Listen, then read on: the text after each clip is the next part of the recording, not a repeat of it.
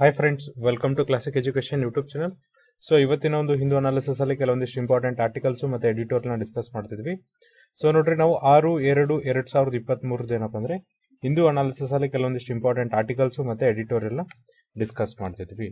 So first article ಏನಿದೆ ನೋಡ್ರಿ, Y mangroves got A budget push. ಅಂದ್ರೆ ಯಾಕೆ ಮ್ಯಾಂಗ್ರೋವ್ಸ್ ಏನಪ್ಪ ಅಂದ್ರೆ ಬಜೆಟ್ ಪುಷ್ ಕೊಟ್ರು ಅಂತ ಕೇಳ್ತಿದ್ದಾರೆ. ಫಸ್ಟ್ ಆಫ್ ಆಲ್ ನೋಡ್ರಿ, ಮ್ಯಾಂಗ್ರೋವ್ಸ್ ಅನ್ನೋದು ಏನಾಗತ್ತಪ್ಪ ಅಂದ್ರೆ ವೆಟ್ಲ್ಯಾಂಡ್ ಆಗುತ್ತೆ. ಸೊ ಮ್ಯಾಂಗ್ರೋವ್ಸ್ ಅನ್ನೋದು ಏನಾಗತ್ತಪ್ಪ ಅಂದ್ರೆ ವೆಟ್ಲ್ಯಾಂಡ್ ಆಗುತ್ತೆ. ಸೊ ನಿಮಗೆ ಗೊತ್ತು ಈ ವೆಟ್ಲ್ಯಾಂಡ್ ಅಥವಾ ಜೌಗು ಪ್ರದೇಶಗಳ ಮಹತ್ವ ಎಷ್ಟಿದೆ, ಅದ್ರ ಬಗ್ಗೆ ಏನಪ್ಪಾ ಅಂದ್ರೆ ನಾವು ಪ್ರತಿ ವರ್ಷ 2ನೇ ಫೆಬ್ರವರಿನ ಏನಂತ ಸೆಲೆಬ್ರೇಟ್ ಮಾಡ್ತೀವಿ ಅಂದ್ರೆ ಅಂತಾರಾಷ್ಟ್ರೀಯ ಜೌಗು ಪ್ರದೇಶಗಳ ದಿನ ಅಂತೇಳಿ ಸೆಲೆಬ್ರೇಟ್ ಮಾಡ್ತೀವಿ. ಸೊ ನೋಡ್ರಿ, ಈ ವರ್ಷದ ಅಂತಾರಾಷ್ಟ್ರೀಯ ಜೌಗು ಪ್ರದೇಶದ ದಿನಗಳ ಬಗ್ಗೆ ಏನಪ್ಪಾ ಅಂದ್ರೆ ನಾವೊಂದು ಸಪರೇಟ್ ವಿಡಿಯೋನೇ ಮಾಡಿದೀವಿ. ಅಂದ್ರೆ ಯಾಕೆ ಜೌಗು ಪ್ರದೇಶಗಳನ್ನ ಆಚರಿಸಬೇಕು, ದಿನವನ್ನಾಗಿ ಆಚರಿಸಬೇಕು, ಯಾವ ಒಂದು ಕನ್ವೆನ್ಷನ್ ಅಲ್ಲಿ ಇದಕ್ಕೆ ಸೈನ್ ಮಾಡಿದ್ದಾರೆ, ಅಂದ್ರೆ ಯಾವಾಗಿಂದ ಸೈನ್ ಮಾಡಿದ್ದಾರೆ, ಆಮೇಲೆ ಇವುಗಳ ಮಹತ್ವವೇನು, ಮತ್ತೆ ನಮಗೆ ಪ್ರಾಕೃತಿಕವಾಗಿ ಇದರಿಂದ ಸಿಗುವಂತ ಲಾಭಗಳೇನು ಅನ್ನೋದ್ರ ಬಗ್ಗೆ ಏನಪ್ಪಾ ಅಂದ್ರೆ ಒಂದು ಸಪರೇಟ್ ವಿಡಿಯೋದಲ್ಲಿ ಮೆನ್ಷನ್ ಮಾಡಿದೀವಿ. ಆ ವಿಡಿಯೋದ ಲಿಂಕ್ ಅನ್ನ ನಾವು ನಿಮ್ಗೆ ಏನಪ್ಪಾ ಅಂದ್ರೆ ಡಿಸ್ಕ್ರಿಪ್ಷನ್ ಬಾಕ್ಸ್ ಅಲ್ಲಿ ಕೊಡ್ತೀವಿ. ಸೊ ನೋಡ್ರಿ, ಈಗ ಮ್ಯಾಂಗ್ರೋವ್ಸ್ ಅನ್ನೋದು ಕೂಡ ಏನಪ್ಪಾ ಅಂದ್ರೆ ಒಂದು ಜೌಗು ಪ್ರದೇಶ ಅಥವಾ ವೆಟ್ಲ್ಯಾಂಡ್ ಅಂತ ನಾವು ಕನ್ಸಿಡರ್ ಮಾಡ್ತೀವಿ. ಸೊ ಈಗ ಏನ್ ಡಿಸ್ಕಸ್ ಮಾಡ್ತಿದ್ವಿ ಅಂದ್ರೆ ಇಲ್ಲಿ Y mangroves got A budget push, ಅಂದ್ರೆ ಯಾಕೆ ಮ್ಯಾಂಗ್ರೋವ್ ಈ ಒಂದು ಕಾಡುಗಳಿಗೆ ಏನಪ್ಪಾ ಅಂದ್ರೆ ಬಜೆಟ್ ಅಲ್ಲಿ ಪುಷ್ ಅನ್ನ ಕೊಟ್ರು, ಅಂದ್ರೆ ಅದನ್ನ ಇಂಪ್ರೂವ್ ಮಾಡೋದಕ್ಕೆ ಯಾಕೆ ಅವಕಾಶವನ್ನು ಕೊಟ್ರು ಅಂತ ಹೇಳ್ತಿದ್ದಾರೆ. How many varieties grow in India, what is the ecosystem required to grow and sustain mangrove forest. ಅಂದ್ರೆ ಭಾರತದಲ್ಲಿ ಮ್ಯಾಂಗ್ರೋವ್ ಫಾರೆಸ್ಟ್ ಏನಿದೆಯಲ್ಲ ಅದರಲ್ಲಿ ಇರುವಂತ ವೆರೈಟೀಸ್ ಅಷ್ಟು, ಮತ್ತೆ ಮ್ಯಾಂಗ್ರೋವ್ ಅನ್ನ ಬೆಳಕೆ ಅಥವಾ ಮ್ಯಾಂಗ್ರೋವ್ ಫಾರೆಸ್ಟ್ ನ ಬೆಳಕೆ ನಿಮಗೆ ಬೇಕಾದಂತ ಪರಿಸರ ಯಾವ ತರನಾಗಿರ್ಬೇಕು ಅಥವಾ ಎಕೋಸಿಸ್ಟಮ್ ಯಾವ ತರನಾಗಿರ್ಬೇಕು, ಆಮೇಲೆ ಯಾವ ತರನಾಗಿ ಏನಪ್ಪಾ ಅಂದ್ರೆ ಸುಸ್ಥಿರವಾದ ಮ್ಯಾಂಗ್ರೋವ್ ಕಾಡುಗಳನ್ನ ನೀವು ಬೆಳೆಸಬಹುದು ಅಂತ ಅವರು ಹೇಳ್ತಿದ್ದಾರೆ. ಕೇಂದ್ರ ಸರ್ಕಾರ ನೋಡ್ರಿ ಬಜೆಟ್ ಅಲ್ಲಿ ಏನಪ್ಪಾ ಅಂದ್ರೆ 2023-24ನೇ ಬಜೆಟ್ ಅಲ್ಲಿ ಏನಪ್ಪಾ ಅಂದ್ರೆ ಈ ಮ್ಯಾಂಗ್ರೋವ್ ಗಿಡಗಳನ್ನ ನೆಡೋದಕ್ಕೋಸ್ಕರ ಏನಪ್ಪಾ ಅಂದ್ರೆ ಒಂದು ಯೋಜನೆಯನ್ನ ಜಾರಿಗೆ ತಗೊಂಡ್ಬಂದಿದೆ. ಆ ಯೋಜನೆ ಯಾವ್ದಂದ್ರೆ Mistry, mangrove initiative for sure line ಹ್ಯಾಬಿಟೈಟ್ಸ್ and tangible incomes ಅಂತ ಹೇಳಿ. ಇದು ಏನಪ್ಪಾ ಅಂದ್ರೆ ಈಗ ಕೋಸ್ಟ್ ಲೈನ್ ಅಂದ್ರೆ ನಮ್ಮ ಕರಾವಳಿ ತೀರ ಪ್ರದೇಶ ಏನಿದೆಯಲ್ಲ ಆ ಕರಾವಳಿ ತೀರ ಪ್ರದೇಶದ ಉದ್ದಕ್ಕೂ ಜೊತೆಗೆ ನೋಡ್ರಿ ಎಲ್ಲಿ ಸಾಲ್ಟ್ ಪ್ಯಾನ್ ಲ್ಯಾಂಡ್ಸ್ ಇದಾವೆ, ಅಂದ್ರೆ ಎಲ್ಲಿ ಏನಪ್ಪಾ ಅಂದ್ರೆ ಉಪ್ಪಿನಿಂದ ಕೂಡಿದಂತ ಪ್ರದೇಶ ಇದೆಯಲ್ಲ ಅಲ್ಲಿ ಏನಪ್ಪಾ ಅಂದ್ರೆ ಮ್ಯಾಂಗ್ರೋವ್ ಫಾರೆಸ್ಟ್ ಅನ್ನ ಬೆಳೆಸೋದಕ್ಕೆ ಅಥವಾ ಕಾಡನ್ನ ಬೆಳೆಸೋದಕ್ಕೋಸ್ಕರ ಏನಪ್ಪಾ ಅಂದ್ರೆ ಬಜೆಟ್ ಅಲ್ಲಿ ಏನ್ ಮಾಡಿದ್ದಾರೆ ಅಂದ್ರೆ ಅನುಮೋದನೆಯನ್ನ ಕೊಟ್ಟಿದ್ದಾರೆ. ಅದಕ್ಕೋಸ್ಕರ ಯಾವ ಕಾರ್ಯಕ್ರಮದಲ್ಲಿ ಅವರು ಮ್ಯಾಂಗ್ರೋವ್ಸ್ ಅನ್ನ ಬೆಳೆಸಿದ್ದಾರೆ ಅಂದ್ರೆ mangrove initiative for sure line ಹ್ಯಾಬಿಟೈಟ್ಸ್ and tangible incomes. So ನೋಡ್ರಿ, ಇದ್ರ ಮೇಲೂ ನಿಮ್ಗೆ ಏನಪ್ಪಾ ಅಂದ್ರೆ ಕ್ವಶನ್ ಅನ್ನ ಕೇಳ್ತಾರೆ, ಏನಂದ್ರೆ ಮಿಸ್ತಿ ಫುಲ್ ಫಾರ್ಮ್ ಏನಪ್ಪಾ ಅಂದ್ರೆ mangroves initiative for sure line ಹ್ಯಾಬಿಟೈಟ್ಸ್ and tangible income ಅಂತ ಹೇಳ್ತಾರೆ. ಹಾಗಾದ್ರೆ ಮ್ಯಾಂಗ್ರೋವ್ ಕಾಡುಗಳು ಯಾವ ತರನಾಗಿ ಸಹಾಯವನ್ನ ಮಾಡ್ತಾವಂದ್ರೆ, ಸೊ ನೋಡ್ರಿ ಈ ಮ್ಯಾಂಗ್ರೋವ್ ಏನಿದೆಯಲ್ಲ ಈ ಗಿಡ ಏನಪ್ಪಾ ಅಂದ್ರೆ ಸಾಲ್ಟ್ ಟಾಲರೆಂಟ್, ಅಂದ್ರೆ ಇದು ಉಪ್ಪಿನಿಂದ ಏನಪ್ಪಾ ಅಂದ್ರೆ ಟಾಲರೆಂಟ್ ಆಗಿದೆ, ಅಂದ್ರೆ ಉಪ್ಪು ಪ್ರದೇಶದಲ್ಲಿ ಬೆಳೆಸಿದ್ರು ಕೂಡ ಬೆಳೆಯುತ್ತೆ, ಆಮೇಲೆ ಉಪ್ಪು ನೀರಿನಲ್ಲಿ ಜಾಸ್ತಿ ಬೆಳೆಯುತ್ತೆ. ಇದು ಹೆಚ್ಚಿಗೆ ಎಲ್ಲಿ ಕಂಡು ಬರುತ್ತಪ್ಪ ಅಂದ್ರೆ ಟ್ರೋಪಿಕಲ್ ಮತ್ತೆ ಸಬ್ ಟ್ರೋಪಿಕಲ್ ಪ್ರದೇಶದಲ್ಲಿ ಕಂಡು ಬರುತ್ತೆ ಅಂತ ಹೇಳ್ತಿದ್ದಾರೆ. ಆಮೇಲೆ ನೋಡ್ರಿ ಕೋಸ್ಟಲ್ ಬಯೋಡೈವರ್ಸಿಟಿ, ಅಂದ್ರೆ ಈ ಕರಾವಳಿ ಪ್ರದೇಶದ ಜೀವ ವೈವಿಧ್ಯತೆಗೆ ಏನಿದೆಯಲ್ಲ ಇವೇನಪ್ಪ ಅಂದ್ರೆ ಒಂಥರ ವಲಸೆ ಬಂದಂಗಿದೆ, ಅಂದ್ರೆ ಇಂಪಾರ್ಟೆಂಟ್ ರೆಫ್ಯೂಜೀಸ್ ಅಂತ ಹೇಳ್ತಿದ್ದಾರೆ. ಇವು ಏನಪ್ಪಾ ಅಂದ್ರೆ ಎಕ್ಸ್ಟ್ರೀಮ್ ಕ್ಲೈಮ್ಯಾಟಿಕ್ ಇವೆಂಟ್ಸ್, ಅಂದ್ರೆ ನೋಡ್ರಿ ಅತಿಯಾದಂತ ವಾತಾವರಣದಲ್ಲಿ ಬದಲಾವಣೆಗಳಾದಾಗ ಇದೇನಪ್ಪ ಅಂದ್ರೆ ಬಯೋಶೀಲ್ಡ್ ಆಗಿ ಕೆಲಸ ಮಾಡುತ್ತೆ. ಅಂದ್ರೆ ಆ ವಾತಾವರಣದ ಬದಲಾವಣೆಗಳಾಗಿರ್ಬೋದು, ಅಂದ್ರೆ ಫಾರ್ ಎಕ್ಸಾಂಪಲ್ ನೋಡ್ರಿ ಎಕ್ಸ್ಟ್ರೀಮ್ ರೇನ್ ಆಗಿರ್ಬೋದು, ಹೀಟ್ ಆಗಿರ್ಬೋದು, ಈ ಟೈಮಲ್ಲಿ ಇದೇನಪ್ಪ ಅಂದ್ರೆ ನಮಗೆ ಪ್ರೊಟೆಕ್ಷನ್ ಅನ್ನ ಕೊಡುತ್ತೆ. ಅಂದ್ರೆ ಆ ಕರಾವಳಿ ತೀರ ಪ್ರದೇಶದಲ್ಲಿರುವಂತಹ ಜೀವಿಗಳಿಗೆ ಏನ್ ಮಾಡತ್ತವ ಅಂದ್ರೆ ಇದು ರಕ್ಷಣೆಯನ್ನ ಒದಗಿಸುತ್ತೆ ಅಂತ ಹೇಳ್ತಿದ್ದಾರೆ. ಸೊ ನೋಡ್ರಿ ಇತ್ತೀಚೆಗೆ ಏನಾಗ್ತಿದೆ ಅಂದ್ರೆ ಹವಾಮಾನ ಬದಲಾವಣೆ ಏನಿದೆಯಲ್ಲ ಇದರಿಂದ ಏನಪ್ಪಾ ಅಂದ್ರೆ ನಮಗೆ ಥ್ರೆಟ್ಸ್ ಅಂದ್ರೆ ಬೆದರಿಕೆಗಳು ಜಾಸ್ತಿ ಆಗ್ತಿದೆ. ಅಂದ್ರೆ ಯಾವ ತರನಾದ ಥ್ರೆಟ್ಸ್ ಏನಪ್ಪಾ ಅಂದ್ರೆ ಹವಾಮಾನ ಬದಲಾವಣೆಯಿಂದ ನಮ್ಗೆ ಏನಪ್ಪಾ ಅಂದ್ರೆ ಟ್ರೋಪಿಕಲ್ ಸ್ಟ್ರೋಮ್ಸ್, ಅಂದ್ರೆ ಈಗ ನೋಡ್ರಿ ಈ ಬಿರುಗಾಳಿಗಳು ಜಾಸ್ತಿ ಆಗ್ತಾ ಇದಾವೆ, ಮತ್ತೆ ಏನಪ್ಪಾ ಅಂದ್ರೆ ಸ್ಟ್ರೋಮ್ಸ್ ಜಾಸ್ತಿ ಆಗ್ತಾ ಇದಾವೆ. ಹಾಗಾಗಿ ಏನಂದ್ರೆ ನಮಗೆ ಹವಾಮಾನ ಬದಲಾವಣೆಯಿಂದ ತಪ್ಪಿಸ್ಕೋಬೇಕಂದ್ರೆ ಈ ಮ್ಯಾಂಗ್ರೋವ್ಸ್ ಪ್ಲಾಂಟೇಶನ್ ಏನಿದೆ ಅಂದ್ರೆ ಮ್ಯಾಂಗ್ರೋವ್ ಗಿಡಗಳನ್ನು ಹಚ್ಚೋದೇನಿದೆಯಲ್ಲ ಇದು ತುಂಬಾ ಇಂಪಾರ್ಟೆಂಟ್ ಅಂತ ಹೇಳ್ತಿದ್ದಾರೆ. ಆಮೇಲೆ ನೋಡ್ರಿ ಭಾರತಕ್ಕೆ ಇದೊಂದು ಏನಪ್ಪಾ ಅಂದ್ರೆ ವೆಲ್ಕಮ್, ಅಂದ್ರೆ ನಾವ್ ಇದನ್ನ ಸ್ವಾಗತಾರ್ಹ ಮಾಡ್ತೀವಿ ಅಂತ ಹೇಳ್ತಿದ್ದಾರೆ. ಈಗ ಭಾರತದ ಒಟ್ಟು ಕರಾವಳಿ ಪ್ರದೇಶ ಎಷ್ಟಿದೆಯಪ್ಪ ಅಂದ್ರೆ 7500 ಕಿಲೋಮೀಟರ್ ಇದೆ. ಹಾಗಾಗಿ ಈ ಒಂದು ಏನ್ ಇನಿಷಿಯೇಟಿವ್ಸ್ ತಗೊಂಡಿದ್ದಾರೆ ಅಂದ್ರೆ ಮ್ಯಾಂಗ್ರೋವ್ ಗಿಡವನ್ನ ಬೆಳೆಸೋದು ಇದು ತುಂಬಾ ಇಂಪಾರ್ಟೆಂಟ್ ಆಗಿದೆ ಅಂತ ಹೇಳ್ತಿದ್ದಾರೆ. ಈಗ ಭಾರತದಲ್ಲಿ ಮ್ಯಾಂಗ್ರೋವ್ ಕಾಡುಗಳು ಹೆಚ್ಚಾಗಿ ಎಲ್ಲಿ ಕಂಡು ಬರುತ್ತಂದ್ರೆ, ಸೊ ನೋಡ್ರಿ state of the world mangroves 2022ರ ವರದಿ ಪ್ರಕಾರ ಏನಪ್ಪ ಅಂದ್ರೆ ಗ್ಲೋಬಲ್ ಮ್ಯಾಂಗ್ರೋವ್ ಅಲೈನ್ಸ್ ಪ್ರಕಾರ ಏನಪ್ಪ ಅಂದ್ರೆ ಜಗತ್ತಿನಲ್ಲಿ ಎಷ್ಟು ಮ್ಯಾಂಗ್ರೋವ್ ಕವರ್ ಇದೆ ಅಂದ್ರೆ 1,47,000 ಸ್ಕ್ವೇರ್ ಕಿಲೋಮೀಟರ್ ಇದೆ ಅಂತ ಹೇಳ್ತಿದ್ದಾರೆ. ಅಂದ್ರೆ 14.7 ಮಿಲಿಯನ್ ಹೆಕ್ಟರ್ಸ್, ಅಂದ್ರೆ 1.47 ಕೋಟಿ ಹೆಕ್ಟರ್ ಪ್ರದೇಶದಲ್ಲಿ ಏನಪ್ಪಾ ಅಂದ್ರೆ ಮ್ಯಾಂಗ್ರೋವ್ ಕಾಡುಗಳಿದೆ. ಭಾರತದಲ್ಲಿ ಒಟ್ಟು ಎಷ್ಟಿದೆಪ್ಪ ಅಂದ್ರೆ 4,992 ಸ್ಕ್ವೇರ್ ಕಿಲೋಮೀಟರ್, ಅಂದ್ರೆ 0.49 ಮಿಲಿಯನ್ ಹೆಕ್ಟರ್ಸ್ ಅಥವಾ 49 ಲಕ್ಷ ಹೆಕ್ಟೇರ್ ಪ್ರದೇಶದಲ್ಲಿ ಏನಪ್ಪಾ ಅಂದ್ರೆ ಮ್ಯಾಂಗ್ರೋವ್ ಫಾರೆಸ್ಟ್ ಇದೆ ಅಂತ ಹೇಳ್ತಿದ್ದಾರೆ. ಆಮೇಲೆ ನೋಡ್ರಿ, ಭಾರತದಲ್ಲಿ ಮ್ಯಾಂಗ್ರೋವ್ ಕಾಡುಗಳು ಏನಪ್ಪಾ ಅಂದ್ರೆ 9 ರಾಜ್ಯಗಳಲ್ಲಿ ಮತ್ತೆ 3 ಯೂನಿಯನ್ ಟೆರಿಟರಿ ಅಥವಾ ಕೇಂದ್ರಾಡಳಿತ ಪ್ರದೇಶಗಳಿಗೆ ಕಂಡು ಬರುತ್ತೆ. ಹೆಚ್ಚಿಗೆ ಎಲ್ಲಿ ಕಂಡು ಬರುತ್ತಪ್ಪ ಅಂದ್ರೆ ವೆಸ್ಟ್ ಬೆಂಗಾಲ್ ರಾಜ್ಯದಲ್ಲಿ ಏನಪ್ಪಾ ಅಂದ್ರೆ ತುಂಬಾ ಹೆಚ್ಚಿಗೆ ಕಂಡು ಬರುತ್ತೆ ಅಂತ ಹೇಳ್ತಿದ್ದಾರೆ. ಇಲ್ಲಿ ಒಟ್ಟು ಎಷ್ಟಿದೆ ಅಂದ್ರೆ ವೆಸ್ಟ್ ಬೆಂಗಾಲ್ದಲ್ಲಿ 2114 ಸ್ಕ್ವೇರ್ ಕಿಲೋಮೀಟರ್ ಏನಪ್ಪಾ ಅಂದ್ರೆ ಮ್ಯಾಂಗ್ರೋವ್ ಪ್ರದೇಶ ಇದೆ ಅಂತ ಹೇಳ್ತಿದ್ದಾರೆ. ಇದು ಯಾವ್ದ್ರ ಪ್ರಕಾರಪ್ಪ ಅಂದ್ರೆ ಸ್ಟೇಟ್ ಆಫ್ ಫಾರೆಸ್ಟ್ ರಿಪೋರ್ಟ್ 2021 ವರದಿ ಪ್ರಕಾರ. ಸೊ ನೋಡ್ರಿ, ಸ್ಟೇಟ್ ಆಫ್ ಫಾರೆಸ್ಟ್ ಅದನ್ನ ಅಥವಾ IFSR ಅಂತ ಕರೀತಾರೆ. The state of forest report ಪ್ರಕಾರ ಏನಪ್ಪಾ ಅಂದ್ರೆ ವೆಸ್ಟ್ ಬೆಂಗಾಲ್ದಲ್ಲಿ ಹೆಚ್ಚಿಗೆ ಮ್ಯಾಂಗ್ರೋವ್ ಫಾರೆಸ್ಟ್ ಕವರೇಜ್ ಇದೆ. ಅದೆಷ್ಟಿದೆ ಅಂದ್ರೆ 2114 ಸ್ಕ್ವೇರ್ ಕಿಲೋಮೀಟರ್ ಇದೆ ಅಂತ ಹೇಳ್ತಿದ್ದಾರೆ. ಸೊ ನೋಡ್ರಿ, ಬೇರೆ ಕಡೆ ಇದ್ದಂಗೂ ಕೂಡ ಏನಪ್ಪಾ ಅಂದ್ರೆ ಭಾರತದಲ್ಲೂ ಕೂಡ ಏನಾಗ್ತಿದೆ ಅಂದ್ರೆ ಈ ಮ್ಯಾಂಗ್ರೋವ್ ಕಾಡುಗಳನ್ನ ಕಡಿಯೋದಕ್ಕೆ ಅಥವಾ ಮ್ಯಾಂಗ್ರೋವ್ ಕಾಡುಗಳ ನಾಶಕ್ಕೆ ಏನಪ್ಪಾ ಅಂದ್ರೆ ತುಂಬಾ ಪ್ರೆಷರ್ ಇದೆ. ಅಂದ್ರೆ ಅಲ್ಲಿ ಏನಾಗ್ತಿದೆ ಅಂದ್ರೆ ದಿನೇ ಏನ್ ಮಾಡ್ತಿದ್ದಾರೆ ಅಂದ್ರೆ ಕಾಡು ನಾಶವನ್ನ ಮಾಡ್ತಿದ್ದಾರೆ ಅಂತ ಹೇಳ್ತಿದ್ದಾರೆ. ಈ ಇಂಡಿಯನ್ ಸ್ಟೇಟ್ ಆಫ್ ಫಾರೆಸ್ಟ್ ವರದಿ ಪ್ರಕಾರ ನೋಡ್ರಿ, ಮ್ಯಾಂಗ್ರೋವ್ ಫಾರೆಸ್ಟ್ ಕವರೇಜ್ ಏನಿದೆಯಲ್ಲ ಅದು ಕೂಡ ಜಾಸ್ತಿ ಆಗಿದೆ ಅಂತ ಹೇಳ್ತಿದ್ದಾರೆ. ಸೊ ಎಷ್ಟು ಜಾಸ್ತಿ ಆಗಿದೆಯಪ್ಪ ಅಂದ್ರೆ 1987 ನೋಡ್ರಿ 4046 ಸ್ಕ್ವೇರ್ ಕಿಲೋಮೀಟರ್ ಇದ್ದು 2021 ಹೊತ್ತಿಗೆ ಎಷ್ಟಾಗಿದೆ ಅಂದ್ರೆ 4992 ಸ್ಕ್ವೇರ್ ಕಿಲೋಮೀಟರ್ ಆಗಿದೆ ಅಂತ ಹೇಳ್ತಿದ್ದಾರೆ. ಜೊತೆಗೆ ನೋಡ್ರಿ, ಬೇರೆ ದೇಶಗಳಾದಂತೆ ಏನಪ್ಪಾ ಅಂದ್ರೆ ಭಾರತದಲ್ಲೂ ಕೂಡ ಏನಪ್ಪಾ ಅಂದ್ರೆ ಮ್ಯಾಂಗ್ರೋವ್ ಎಕೋಸಿಸ್ಟಮ್ ಅಥವಾ ಮ್ಯಾಂಗ್ರೋವ್ ಪರಿಸರದ ಮೇಲೂ ಕೂಡ ಏನಪ್ಪಾ ಅಂದ್ರೆ ಕಾನ್ಸ್ಟೆಂಟ್ ಪ್ರೆಷರ್ ಬೀಳ್ತಾ ಇದೆ. ಇದಕ್ಕೆ ಮುಖ್ಯ ಕಾರಣಗಳೇನಪ್ಪಾ ಅಂದ್ರೆ ನಮ್ಮ ಭಾರತದಲ್ಲಿ ಹೆಚ್ಚಾಗುತ್ತಿರುವಂತ ಜನಸಂಖ್ಯೆ, ಎಸ್ಪೆಷಲಿ ಏನಪ್ಪಾ ಅಂದ್ರೆ ಕರಾವಳಿ ತೀರ ಪ್ರದೇಶದಲ್ಲಿ ಏನಪ್ಪಾ ಅಂದ್ರೆ ಈ ಜನಸಂಖ್ಯೆ ಜಾಸ್ತಿ ಆಗ್ತಿದೆ.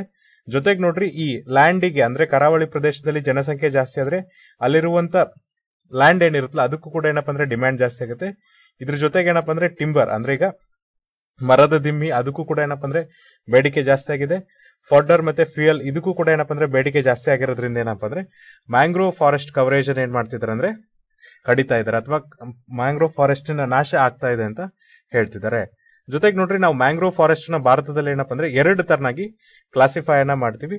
ಸೊ 2 ತರನಾಗಿ ಯಾವ ತರನಾಗಿ ಕ್ಲಾಸಿಫೈ ಮಾಡ್ತೀವಿ ಅಂದ್ರೆ ಒಂದು ಟ್ರೂ ಮ್ಯಾಂಗ್ರೋವ್ಸ್ ಅಂತ ಕ್ಲಾಸಿಫೈ ಮಾಡಿದ್ರೆ ಇನ್ನೊಂದು ಮ್ಯಾಂಗ್ರೋವ್ಸ್ ಅಸೋಸಿಯೇಟಿವ್ಸ್ ಅಂತ ಕ್ಲಾಸಿಫೈ ಮಾಡ್ತೀವಿ. ಒಂದೇನಂತ ಕ್ಲಾಸಿಫೈ ಮಾಡ್ತೀವಪ್ಪ ಅಂದ್ರೆ ಟ್ರೂ ಮ್ಯಾಂಗ್ರೋವ್ಸ್ ಅಂತ ಕ್ಲಾಸಿಫೈ ಮಾಡಿದ್ರೆ ಇನ್ನೊಂದು ಮ್ಯಾಂಗ್ರೋವ್ ಅಸೋಸಿಯೇಟ್ಸ್ ಅಂತೇಳಿ ಕ್ಲಾಸಿಫೈ ಅನ್ನ ಮಾಡ್ತೀವಿ. ಇಲ್ಲಿ ಟ್ರೂ ಮ್ಯಾಂಗ್ರೋವ್ಸ್ ಅಂದ್ರೆ ಯಾವ್ದು ನೋಡ್ರಿ, ಇಲ್ಲಿ ಟ್ರೂ ಮ್ಯಾಂಗ್ರೋವ್ಸ್ ಅಂದ್ರೆ ಏನಪ್ಪಾ ಅಂದ್ರೆ ಒಂದು ಮಾರ್ಫಾಲಜಿಕಲ್ ಅಡಾಪ್ಷನ್ ಅನ್ನ ಹೊಂದುತ್ತೆ. ಸೊ ನೋಡ್ರಿ, ಏನಿದು ಮಾರ್ಫಾಲಜಿಕಲ್ ಅಡಾಪ್ಷನ್ಸ್ ಅಂದ್ರೆ, ಸೊ ಫಾರ್ ಎಕ್ಸಾಂಪಲ್ ನೋಡ್ರಿ, ಮ್ಯಾಂಗ್ರೋವ್ಸ್ ಗಿಡಗಳೇನಪ್ಪ ಅಂದ್ರೆ ನೀರಲ್ಲಿರುತ್ತೆ.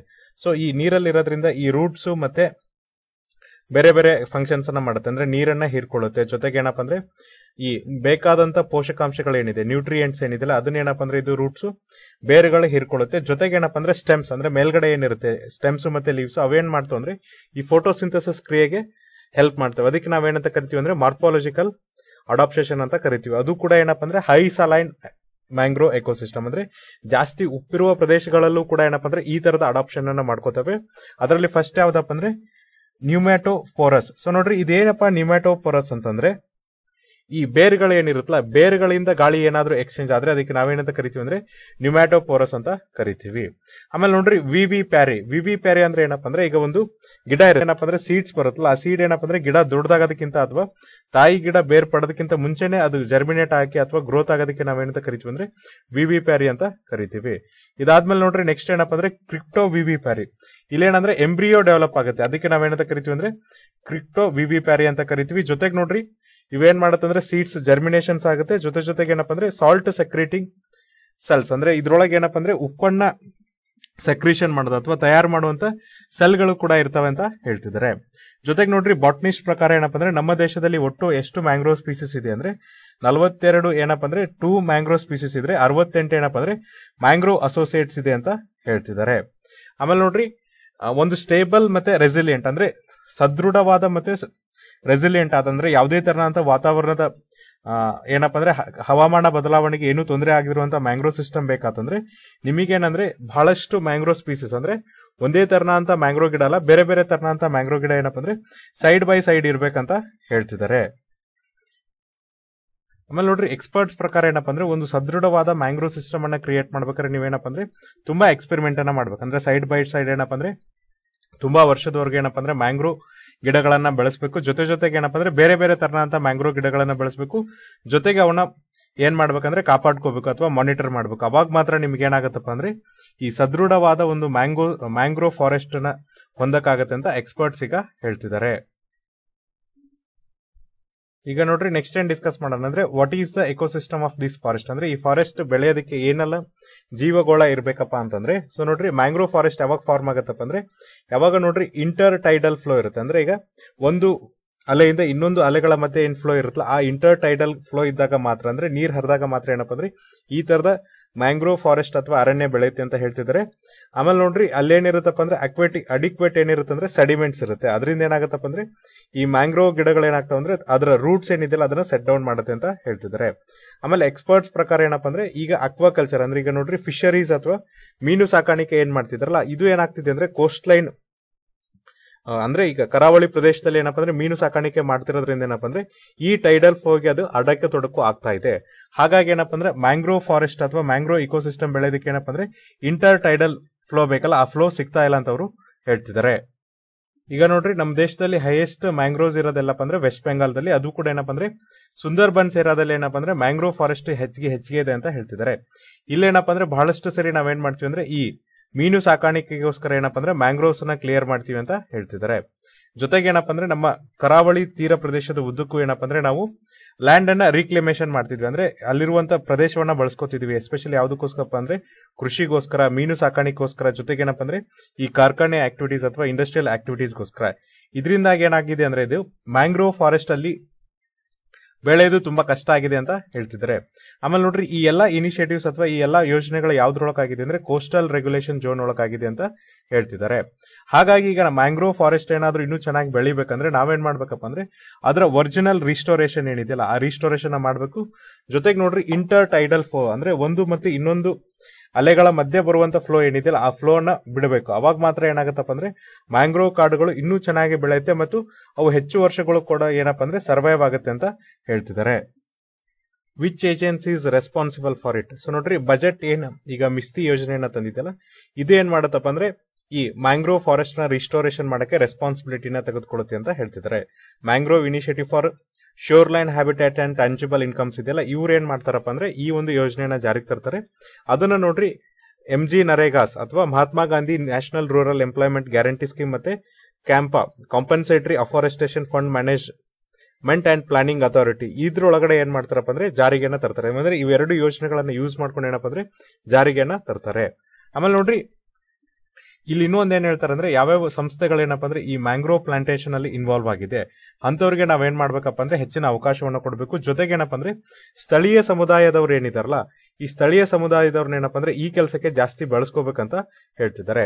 ಆಮೇಲೆ ನೋಡ್ರಿ ಒಂದು ಮ್ಯಾಂಗ್ರೋವ್ ನೀವು ಸೀಡ್ ಹಾಕಿದ್ರಿ ಅಂದ್ರೆ ಒಂದು ಮ್ಯಾಂಗ್ರೋವ್ ಬೀಜವನ್ನ ಬಿತ್ತಿದ್ರೆ ಅಥವಾ ಒಂದು ಸ್ಯಾಂಪ್ಲಿಂಗ್ ಅನ್ನ ಬಿಚ್ಚಿದ್ರೆ ಅದ್ರ ಸರ್ವೈವಲ್ ರೇಟ್ ಎಷ್ಟಿದೆ ಅಂದ್ರೆ ಸೊ ನೋಡ್ರಿ ಒಂದು ಬೀಜವನ್ನ ಹಾಕಿದ್ರೆ ಇದ್ರಲ್ಲಿ ನೋಡ್ರಿ 50% ಬೀಜಗಳು ಮಾತ್ರ ಏನಪ್ಪ ಅಂದ್ರೆ ಮರಗಳಾಗಿ ಕನ್ವರ್ಟ್ ಆಗ್ತವೆ. ಅದೇ ನೀವೇನಾದ್ರೂ ಸ್ಯಾಂಪ್ಲಿಂಗ್ಸ್ ಅಂದ್ರೆ ಸಸಿಗಳನ್ನ ನೆಟ್ರೆ ಅದರಲ್ಲಿ 60% ಏನಪ್ಪ ಅಂದ್ರೆ ಸಸಿಗಳು ಏನಾಗ್ತಾವ ಅಂದ್ರೆ ಗಿಡಗಳಾಗಿ ಪರಿವರ್ತನೆ ಆದ್ರೆ ಇನ್ನು 40% ಏನಪ್ಪ ಅಂದ್ರೆ ಗಿಡಗಳಾಗಿ ಪರಿವರ್ತನೆ ಆಗಲ್ಲ. ಜೊತೆಗೆ ನೋಡ್ರಿ ಒಂದೇನಪ್ಪ ಅಂದ್ರೆ ಸಸಿ ಅಥವಾ ಬೀಜ ಮರವಾಗಿ ಸ್ಟೇಬಲ್ ಆಗ್ಬೇಕಾದ್ರೆ ಕನಿಷ್ಠ ಎಷ್ಟು ವಯಸ್ಸು ಬೇಕಾಗತ್ತಪ್ಪ ಅಂದ್ರೆ 3 ವರ್ಷ ಬೇಕಾಗುತ್ತೆ ಅಂತ ಹೇಳ್ತಿದ್ದಾರೆ. ಅಂದ್ರೆ ಜಸ್ಟ್ ನೀವೇನಪ್ಪ ಅಂದ್ರೆ ಬೀಜ ಬಿತ್ತಿ ಅಥವಾ ಈ ಸಸಿಗಳನ್ನ ನೆಟ್ಟು ಹೋದ್ರೆ ಸಾಕಾಗಲ್ಲ, ಅದು ಒಂದು ಮ್ಯಾಂಗ್ರೋವ್ ಬೀಜ ಮತ್ತೆ ಅದು ಸಸಿ ಏನಪ್ಪ ಅಂದ್ರೆ ಗಿಡವಾಗಿ ಪರಿವರ್ತನೆ ಆಗ್ಬೇಕಾದ್ರೆ ಎಷ್ಟು ವರ್ಷಗಳು ಬೇಕಾಗುತ್ತೆ ಅಂದ್ರೆ 3 ವರ್ಷಗಳ ಕಾಲ ಬೇಕಾಗುತ್ತೆ ಅಂತ ಹೇಳ್ತಿದ್ದಾರೆ. ಹಾಗಾದ್ರೆ 3 ವರ್ಷಗಳ ಕಾಲ ಏನ್ ಮಾಡ್ಬೇಕಪ್ಪ ಅಂದ್ರೆ ನೀವು ಕಾನ್ಸ್ಟೆಂಟ್ ಮಾನಿಟರಿಂಗ್ ನ ಮಾಡ್ಬೇಕು. ಅವಾಗ ಮಾತ್ರ ನಿಮ್ಗೆ ಏನಪ್ಪ ಅಂದ್ರೆ ಈ ಒಂದು ಮ್ಯಾಂಗ್ರೋವ್ ಫಾರೆಸ್ಟ್ ಏನು ಬೆಳೆಸ್ತಿದ್ರಲ್ಲ ಇದ್ರದ್ದು ಒಂದೇನಪ್ಪ ಅಂದ್ರೆ ನಿಮ್ಗೆ ಫಲ ಸಿಗುತ್ತೆ ಅಂತ ಹೇಳ್ತಿದ್ದಾರೆ. ಹಾಗಾಗಿ ನೋಡ್ರಿ ಇವ್ರು ಏನ್ ಹೇಳ್ತಿದಾರೆ ಅಂದ್ರೆ ಜಸ್ಟ್ ನೀವೇನ್ ಮಾಡ್ಬಾರ್ದಪ್ಪ ಅಂದ್ರೆ ಜಸ್ಟ್ ನೀವೊಂದು ಬೀಜವನ್ನ ಬಿತ್ತಿದ್ರಿ ಅಥವಾ ಏನಪ್ಪ ಅಂದ್ರೆ ಸಸಿವನ್ನ ನೆಟ್ರಿ ಅಂದ್ರೆ ನಿಮ್ಗೆ ಏನಪ್ಪ ಅಂದ್ರೆ ಮ್ಯಾಂಗ್ರೋವ್ ಫಾರೆಸ್ಟ್ ಅಲ್ಲಿ ಬರಲ್ಲ. ಅದ್ರ ಬದಲಾಗಿ ನೀವೇನಪ್ಪ ಅಂದ್ರೆ 3 ವರ್ಷದೊಳಗೂ ಕಂಟಿನ್ಯೂಸ್ ಎಫರ್ಟ್ಸ್ ಇರಬೇಕು. ಅವಾಗ ಮಾತ್ರ ನಿಮ್ಗೆ ಏನಾಗುತ್ತೆ ಅಂದ್ರೆ ಮ್ಯಾಂಗ್ರೋವ್ ಗಿಡದ ಅಥವಾ ಮ್ಯಾಂಗ್ರೋವ್ ಕಾಡಿನ ಏನಪ್ಪ ಅಂದ್ರೆ ಒಂದು ಫಲ ಸಿಗುತ್ತೆ ಅಂತ ಹೇಳ್ತಿದ್ದಾರೆ. ಜೊತೆಗೆ ನೋಡ್ರಿ ಇನ್ನೊಂದೇನಪ್ಪ ಅಂದ್ರೆ ಇಂಟರ್ ಟೈಡಲ್ ಫ್ಲೋ ಇದೆ ಏನಿದೆಯಲ್ಲ ಇದು ತುಂಬಾ ಇಂಪಾರ್ಟೆಂಟ್. ಸೊ ನೋಡ್ರಿ ಈ ಇಂಟರ್ ಟೈಡಲ್ ಫ್ಲೋ ಯಾಕೆ ಆಗ್ತಾ ಇಲ್ಲಪ್ಪ ಅಂದ್ರೆ ಈಗ ನಾವೇನ್ ಮಾಡ್ತಿದ್ವಿ ಅಂದ್ರೆ ನದಿಗಳಿಗೆ ನಮ್ಮ ಡೊಮೆಸ್ಟಿಕ್ ಅಂದ್ರೆ ನಾವೇನು ಗೃಹವಾಗಿ ಯೂಸ್ ಮಾಡಿದಂತ ನೀರ್ ಇರುತ್ತಲ್ಲ ಅದನ್ನ ಮತ್ತೆ ಇಂಡಸ್ಟ್ರಿಯಲ್ ಎಫ್ಲುಯೆಂಟ್ಸ್ ಅಂದ್ರೆ ಕಾರ್ಖಾನೆಯ ಕಸ ಏನಿದೆ ಅಂದ್ರೆ ಕೊಳಕು ನೀರು ಏನಿದೆಯಲ್ಲ ಅದನ್ನ ಬಿಡ್ತಾ ಇದ್ದೀವಿ. ಹಾಗಾಗಿ ಏನಪ್ಪ ಅಂದ್ರೆ ಮ್ಯಾಂಗ್ರೋವ್ ಫಾರೆಸ್ಟ್ ಗೆ ಬೇಕಾದಂತ ಇಂಟರ್ ಟೈಡಲ್ ಫ್ಲೋ ಸಿಗ್ತಾ ಇಲ್ಲ. ಹಾಗಾಗಿ ನಾವೇನ್ ಮಾಡ್ಬೇಕಪ್ಪ ಅಂದ್ರೆ ಇನ್ಮೇಲಿಂದ ಆ ನದಿಗಳಿಗೆ ಮಿಕ್ಸ್ ಮಾಡ್ತೀವಲ್ಲ ಕಾರ್ಖಾನೆಯ ಹೊಲಸು ನೀರನ್ನ ಮತ್ತೆ ನಮ್ಮ ನದಿ ಮನೆಯಲ್ಲಿ ಯೂಸ್ ಮಾಡಿದಂತ ನೀರನ್ನ ನದಿಗೆ ಮಿಕ್ಸ್ ಮಾಡೋ ಬದ್ಲಿ ಅದನ್ನೇನ್ ಮಾಡ್ಬೇಕಪ್ಪ ಅಂದ್ರೆ ಬೇರೆ ಕಡೆ ಕನ್ವರ್ಟ್ ಮಾಡ್ಬೇಕಂತ ಹೇಳ್ತಿದ್ದಾರೆ. ಅವಾಗ ಏನಾಗುತ್ತೆ ಅಂದ್ರೆ ಮ್ಯಾಂಗ್ರೋವ್ಸ್ ಗೆ ಬೇಕಾದಂತ ಇಂಟರ್ ಟೈಡಲ್ ಫ್ಲೋ ಸಿಗುತ್ತೆ. ಇದರಿಂದ ಏನಾಗುತ್ತೆ ಅಂದ್ರೆ ಮ್ಯಾಂಗ್ರೋವ್ ಕಾಡುಗಳು ಇನ್ನೂ ಕೂಡ ಚೆನ್ನಾಗಿ ಬೆಳೆಯುತ್ತೆ ಮತ್ತೆ ಸಂಪೂರ್ಣವಾಗಿ ಅಭಿವೃದ್ಧಿ ಆಗುತ್ತೆ ಅಂತ ಹೇಳ್ತಿದ್ದಾರೆ. ಹಾಗಾದ್ರೆ ಈ ಮ್ಯಾಂಗ್ರೋವ್ ಫಾರೆಸ್ಟ್ ಏನಿದೆ ಅಥವಾ ಕಾಡು ಏನಿದೆಯಲ್ಲ, ಇದು ಹವಾಮಾನ ಬದಲಾವಣೆ ವಿರುದ್ಧ ಹೋರಾಡೋದಕ್ಕೆ ಎಷ್ಟು ಅವಶ್ಯಕತೆಯಾಗಿದೆ ಅಂದ್ರೆ, ಸೊ ನೋಡ್ರಿ, ಸ್ಟೇಟ್ ಆಫ್ ವರ್ಲ್ಡ್ ಮ್ಯಾಂಗ್ರೋವ್ಸ್ 2022 ವರದಿ ಪ್ರಕಾರ ಏನಪ್ಪಾ ಅಂದ್ರೆ, ಮ್ಯಾಂಗ್ರೋವ್ ಮರಗಳು ಏನ್ ಮಾಡತ್ತಪ್ಪ ಅಂದ್ರೆ ಹೆಚ್ಚಿನ ಅಮೌಂಟ್ ಕಾರ್ಬನ್ ಡೈಆಕ್ಸೈಡ್ ನ ಹಿಡಿದಿಟ್ಕೊಳ್ಳುತ್ತೆ. ಅದು ಕೂಡ ಎಷ್ಟು ಟೈಮ್ಸ್ ಅಪ್ ಅಂದ್ರೆ 4 ಪಟ್ಟು ಹೆಚ್ಚು ಏನ್ ಮಾಡತ್ತಂದ್ರೆ ಕಾರ್ಬನ್ ಡೈಆಕ್ಸೈಡ್ ಅನ್ನ ಹಿಡಿದಿಟ್ಕೊಳ್ಳುತ್ತೆ. ಒಂದು ಮರ ಎಷ್ಟು ಕಾರ್ಬನ್ ಡೈಆಕ್ಸೈಡ್ ನ ಹಿಡಿದಿಟ್ಕೊಳ್ಳೋ ಕೆಪಾಸಿಟಿ ಇದೆಯಲ್ಲ, ಅದ್ರ 4 ಪಟ್ಟು ಏನಪ್ಪಾ ಅಂದ್ರೆ ಮ್ಯಾಂಗ್ರೋವ್ ಮರಗಳು ಹಿಡಿದಿಟ್ಕೊಳ್ಳುತ್ತೆ ಅಂತ ಹೇಳ್ತಿದ್ದಾರೆ.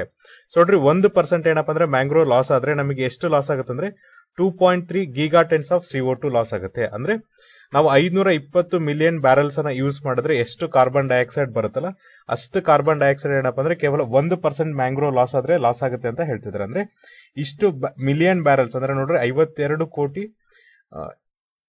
ಬ್ಯಾರಲ್ ಎಣ್ಣೆಯನ್ನ ಸುಟ್ರೆ ನಿಮ್ಗೆ ಎಷ್ಟು ಹೊಗೆ ಬರುತ್ತಲ್ಲ, ಆ ಅಷ್ಟು ಹೊಗೆಯನ್ನು ಹಿಡ್ಕೊಳ್ಳುವಂತ ಶಕ್ತಿ ಏನಪ್ಪಾ ಅಂದ್ರೆ ಕೇವಲ 1% ಮ್ಯಾಂಗ್ರೋವ್ ಕಾಡುಗಳಿಗಿದೆ ಅಂತ ಹೇಳ್ತಿದ್ದಾರೆ. ಹಾಗಾಗಿ ನೋಡ್ರಿ, ಈ ಮ್ಯಾಂಗ್ರೋವ್ ಕಾಡುಗಳನ್ನ ಬಳಸೋದು ತುಂಬಾ ಇಂಪಾರ್ಟೆಂಟ್ ಆಗಿದೆ ಅಂತ ಹೇಳ್ತಿದ್ದಾರೆ. ಜೊತೆಗೆ ಏನಪ್ಪಾ ಅಂದ್ರೆ ನಮ್ಮ ದೇಶದಲ್ಲಿ ನಾವೇನ್ ಮಿಸ್ತಿ ಅನ್ನೋ ಒಂದು ಇನಿಷಿಯೇಟಿವ್ಸ್ ನ ಸ್ಟಾರ್ಟ್ ಮಾಡಿದ್ವಿ, ಅಂದ್ರೆ ಮ್ಯಾಂಗ್ರೋವ್ಸ್ ನ ಬೆಳೆಸೋದಕ್ಕೆ ಮಿಸ್ತಿ ಏನ್ ಸ್ಟಾರ್ಟ್ ಮಾಡಿದ್ವಲ್ಲ, ಇದು ಯಾವ್ದಕ್ಕೆ ಹೆಲ್ಪ್ ಆಗತ್ತಪ್ಪ ಅಂದ್ರೆ ನಾವು ಕಾಪ್ ಅಲ್ಲಿ ಒಪ್ಕೊಂಡಂತ ನ್ಯಾಷನಲಿ ಡಿಟರ್ಮೈನ್ಡ್ ಕಾಂಟ್ರಿಬ್ಯೂಷನ್ಸ್ ಏನಿದೆಯಲ್ಲ NDC, ಇದಕ್ಕೆ ಸಹಾಯ ಆಗುತ್ತೆ ಅಂತ ಹೇಳ್ತಿದ್ದಾರೆ.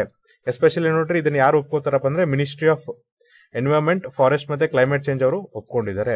ಸೊ ಏನಂತ ಒಪ್ಕೊಂಡಿದ್ದಾರೆ ಅಂದ್ರೆ, ನಾವು ಅಡಿಷನಲ್ ಆಗಿ 2.5 ರಿಂದ 3 ಬಿಲಿಯನ್ ಟನ್ ಅಷ್ಟು ಏನಪ್ಪಾ ಅಂದ್ರೆ ಕಾರ್ಬನ್ ಡೈಆಕ್ಸೈಡ್ ಹಿಡಿದಿಟ್ಟುಕೊಳ್ಳುವಂತ ಅಡಿಷನಲ್ ಕೆಪಾಸಿಟಿನ ಏನಪ್ಪಾ ಅಂದ್ರೆ ನಾವು ತಯಾರು ಮಾಡ್ತೀವಿ. ಅದು ಕೂಡ ಏನಪ್ಪಾ ಅಂದ್ರೆ 2030 ಹೊತ್ತಿಗೆ ಅಂತ ಹೇಳಿದ್ದಾರೆ. ಹಾಗಾಗಿ ಮ್ಯಾಂಗ್ರೋವ್ ಕಾಡುಗಳನ್ನ ಬಳಸೋದ್ರಿಂದ ಏನಪ್ಪಾ ಅಂದ್ರೆ 4 ಪಟ್ಟು ಹೆಚ್ಚು ಕಾರ್ಬನ್ ಡೈಆಕ್ಸೈಡ್ ಹಿಡಿದಿಟ್ಕೊಳ್ಳೋ ಕೆಪಾಸಿಟಿ ಇರೋದ್ರಿಂದ 2030ಕ್ಕೆ ನಾವು ಈ ಟಾರ್ಗೆಟ್ ಅನ್ನ ಅಚೀವ್ ಮಾಡಬಹುದು ಅಂತ ಹೇಳ್ತಿದ್ದಾರೆ. ಜೊತೆಗೆ ನೋಡ್ರಿ, ಭಾರತ ಏನಪ್ಪಾ ಅಂದ್ರೆ ಮ್ಯಾಂಗ್ರೋವ್ ಅಲಯನ್ಸ್ ಫಾರ್ ಕ್ಲೈಮೇಟ್ ಏನಿದೆಯಲ್ಲ, ಇದರದ್ದು 27th ಸೆಷನ್ ಈಜಿಪ್ಟ್ ಅಲ್ಲಿ ಏನಾಗತ್ತಪ್ಪ ಅಂದ್ರೆ ಇದು ಜಾಯ್ನ್ ಆಗುತ್ತೆ. So mangrove alliance for climate ಯಾವಾಗ ಜಾಯ್ನ್ ಆಗುತ್ತೆ ಅಂದ್ರೆ 27ನೇ ಸೆಷನ್. ಅದು ಕೂಡ ಎಲ್ಲಿ ನಡೆಯುತ್ತೆ ಅಂದ್ರೆ ಕಾನ್ಫರೆನ್ಸ್ ಆಫ್ ಪಾರ್ಟೀಸ್ ಈಜಿಪ್ಟ್ ಅಲ್ಲಿ ನಡೆದಾಗ ಏನಪ್ಪಾ ಅಂದ್ರೆ ಭಾರತ ಜಾಯ್ನ್ ಆಗುತ್ತೆ. ಸೊ ಹಾಗಾಗಿ ನೋಡ್ರಿ, ನಮ್ಮ ಯೂನಿಯನ್ ಬಜೆಟ್ ಅಲ್ಲಿ ಏನ್ ಮಾಡಿದಾರಪ್ಪ ಅಂದ್ರೆ ಮ್ಯಾಂಗ್ರೋವ್ ಗಳಿಗೆ ಹೆಚ್ಚಿನ ಒಲವನ್ನ ತೋರಿಸಿ ಅದಕ್ಕೆ ಏನ್ ಮಾಡಿದಾರಪ್ಪ ಅಂದ್ರೆ ಅದನ್ನ ಅಭಿವೃದ್ಧಿ ಮಾಡೋದಕ್ಕೋಸ್ಕರ ಹೆಚ್ಚಿನ ಹಣವನ್ನ ಕೊಟ್ಟಿದ್ದಾರೆ. ಸೊ ನೋಡ್ರಿ, ಅದೇ ತರನಾಗಿ ನಮ್ಮ ನೆಕ್ಸ್ಟ್ ಆರ್ಟಿಕಲ್ ಯಾವ್ದಿದೆ ಅಂದ್ರೆ, ಸೊ ಇದು ಏನಪ್ಪಾ ಅಂದ್ರೆ ರಿನ್ಯೂವೇಬಲ್ ಎನರ್ಜಿ ಬಗ್ಗೆ ಹೇಳ್ತಿದ್ದಾರೆ. ಅಂದ್ರೆ ಇಂಡಿಯಾ ಯಾವ ತರನಾಗಿ ಏನಪ್ಪಾ ಅಂದ್ರೆ ಟ್ರಾನ್ಸಿಷನ್ ಆಗಬೇಕು. ಫಾರ್ ಎಕ್ಸಾಂಪಲ್ ನೋಡ್ರಿ, ನಾನು ಮೊನ್ನೆ ಡಿಸ್ಕಷನ್ ಮಾಡ್ತಾ ಇದ್ದೆ, ಏನಂದ್ರೆ ನಮ್ಮ ದೇಶದಲ್ಲಿ ನಾವು ರಿನ್ಯೂವೇಬಲ್ ಎನರ್ಜಿನ ಎಷ್ಟು % ಪ್ರೊಡ್ಯೂಸ್ ಮಾಡ್ತೀವಪ್ಪ ಅಂದ್ರೆ ಕೇವಲ 40.3% ಮಾಡ್ತೀವಿ. ಇನ್ನುಳಿದಂತೆ ಹೆಚ್ಚಿಗೆ ನಮಗೇನು ಎಲೆಕ್ಟ್ರಿಸಿಟಿ ಪ್ರೊಡಕ್ಷನ್ ಆಗುತ್ತಲ್ಲ, ಅದರಲ್ಲಿ ಹೆಚ್ಚಿಗೆ ಪರ್ಸೆಂಟೇಜ್ ಅಥವಾ ಹೆಚ್ಚಿನ ಭಾಗ ಎಲ್ಲಿಂದ ಬರುತ್ತೆ ಅಂದ್ರೆ ಈ ಥರ್ಮಲ್ ಪವರ್ ಪ್ಲಾಂಟ್ ಇಂದ ಬರುತ್ತೆ. ಅದು ಎಷ್ಟು % ಇದೆ ಅಂದ್ರೆ 60% ಇದೆ ಅಂತ ಹೇಳಿದ್ದೀನಿ. ಹಾಗಾಗಿ ನೋಡ್ರಿ, ಈ ಆರ್ಟಿಕಲ್ ಏನಾಗುತ್ತೆ ಅಂದ್ರೆ ಬೇರೆ ಬೇರೆ ದೇಶದ ಮಾಡೆಲ್ ಯಾವ ತರನಾಗಿದೆ, ನಾವು ಯಾವ ತರನಾಗಿ ಅದನ್ನ ಅಡಾಪ್ಟ್ ಮಾಡ್ಕೋಬೇಕು. ಅಂದ್ರೆ ಭಾರತ ಈಗ ಎನರ್ಜಿ ಟ್ರಾನ್ಸಿಷನ್ ಗೆ ಹೆಚ್ಚಿನ ಒತ್ತನ್ನ ಕೊಡ್ತಾ ಇದೆ. ಅಂದ್ರೆ ಈಗ ನಾವು ಕೋಲ್ ಬೇಸ್ಡ್ ಇಂಡಸ್ಟ್ರೀಸ್ ಇಂದ ಏನಪ್ಪಾ ಅಂದ್ರೆ ರಿನ್ಯೂವೇಬಲ್ ಎನರ್ಜಿ ಅಂದ್ರೆ ನವೀಕರಿಸಬಹುದಾದಂತಹ ಇಂಧನಗಳಾದಂತಹ ಸೌರ ವಿದ್ಯುತ್ ಶಕ್ತಿ ಇರ್ಬೋದು, ಪವನ ವಿದ್ಯುತ್ ಶಕ್ತಿ ಇರ್ಬೋದು, ಜಲ ವಿದ್ಯುತ್ ಶಕ್ತಿ ಇರ್ಬೋದು, ಈ ತರದ ವಿದ್ಯುತ್ ಶಕ್ತಿಗಳಿಗೆ ಹೆಚ್ಚಿನ ಏನ್ ಮಾಡ್ತಿದ್ವಿಪ್ಪ ಅಂದ್ರೆ ಟ್ರಾನ್ಸಿಷನ್ ಅನ್ನ ಮಾಡ್ತಾ ಇರೋದ್ರಿಂದ ಈ ಆರ್ಟಿಕಲ್ ಇಂಪಾರ್ಟೆಂಟ್ ಆಗುತ್ತೆ. ಜೊತೆಗೆ ನೋಡ್ರಿ, ನಿನ್ನೆ ಸಂಡೇ ಒಂದು ವರದಿ ಬಂದಿತ್ತು. ಆ ವರದಿ ಪ್ರಕಾರ ಏನಪ್ಪಾ ಅಂದ್ರೆ ನೆಕ್ಸ್ಟ್ 40 ಅಥವಾ 50 ವರ್ಷದಕ್ಕೆ ಏನಪ್ಪಾ ಅಂದ್ರೆ ನಮ್ಮ ದೇಶದಲ್ಲಿ ಹೆಚ್ಚಿನ ಮಳೆ ಆಗೋದ್ರಿಂದ ನಮಗೆ ಹೈಡ್ರೋ ಎಲೆಕ್ಟ್ರಿಕಲ್ ಅಂದ್ರೆ ಜಲ ವಿದ್ಯುತ್ ಇಂದ ಏನಪ್ಪಾ ಅಂದ್ರೆ 10 ರಿಂದ 15% ಏನಾಗುತ್ತೆ ಅಂದ್ರೆ ಹೆಚ್ಚಿನ ವಿದ್ಯುತ್ ಅನ್ನ ತಯಾರಿಸಬಹುದು ಅಂತ ಹೇಳಿದ್ರು. ಸೊ ನೋಡ್ರಿ, ಹಾಗಾಗಿ ನಮ್ಗೆ ಏನಪ್ಪಾ ಅಂದ್ರೆ ಫ್ಯೂಚರ್ ಅಲ್ಲಿ ನಾವೇನ್ ಎನರ್ಜಿ ಟ್ರಾನ್ಸಿಷನ್ ಮಾಡ್ಕೋಬೇಕಂತಿದೀವಲ್ಲ, ಅದಕ್ಕೆ ಈ ಒಂದು ವರದಿ ಸಹಕಾರವಾಗಿದೆ. ಯಾಕಂದ್ರೆ ಈ ಒಂದು ವರದಿ ಪ್ರಕಾರ ನೋಡ್ರಿ, ಅವ್ರೇನ್ ಹೇಳ್ತಿದಾರೆ ಅಂದ್ರೆ ಈಗೇನ್ ಮಳೆ ಬೀಳುತ್ತಲ್ಲ, ಆ ಮಳೆ ಏನಾಗತ್ತಪ್ಪ ಅಂದ್ರೆ ಇನ್ನೂ ಕೂಡ ಹೆಚ್ಚು ಜೋರಾಗಿ ಬೀಳುತ್ತಂದ್ರೆ ಮುಂಚೆ ಮಳೆ ಏನಾಕಿತ್ತಪ್ಪ ಅಂದ್ರೆ ಅಷ್ಟು ಜೋರ್ ಬರ್ತಿದ್ದಿಲ್ಲ. ಈಗೇನಪ್ಪ ಅಂದ್ರೆ ಬಂತಂದ್ರೆ ರಪ ರಪ ಅಂತ ಬರುತ್ತೆ. ಸೊ ಅದರಿಂದ ಏನಾಗುತ್ತೆ ಅಂದ್ರೆ ಫ್ಲೋ ರೇಟ್ ಜಾಸ್ತಿ ಆಗುತ್ತೆ. ಫ್ಲೋ ರೇಟ್ ಜಾಸ್ತಿ ಆದ್ರೆ ಎಲೆಕ್ಟ್ರಿಸಿಟಿ ಪ್ರೊಡಕ್ಷನ್ ಕೂಡ ಜಾಸ್ತಿ ಆಗುತ್ತೆ. ಹಾಗಾಗಿ ಮುಂದಿನ 40 ರಿಂದ 50 ವರ್ಷ ನಮ್ಗೆ ಏನಪ್ಪ ಅಂದ್ರೆ 10 ರಿಂದ 15% ಹೆಚ್ಚಿನ ಎನರ್ಜಿಯನ್ನ ನಾವು ಉತ್ಪಾದನೆ ಮಾಡಬಹುದು ಅಂತ ಅದು ವರದಿನ ಹೇಳಿತು. ಸೊ ಹಾಗಾಗಿ ನೋಡ್ರಿ, ನಿನ್ನೆ ಸಂಡೇ ಹಿಂದೂ ನ್ಯೂಸ್ ಪೇಪರ್ ಅಲ್ಲಿ ಆರ್ಟಿಕಲ್ ಇದೆ, ಆ ವರದಿಯನ್ನ ಓದ್ಕೊರಿ.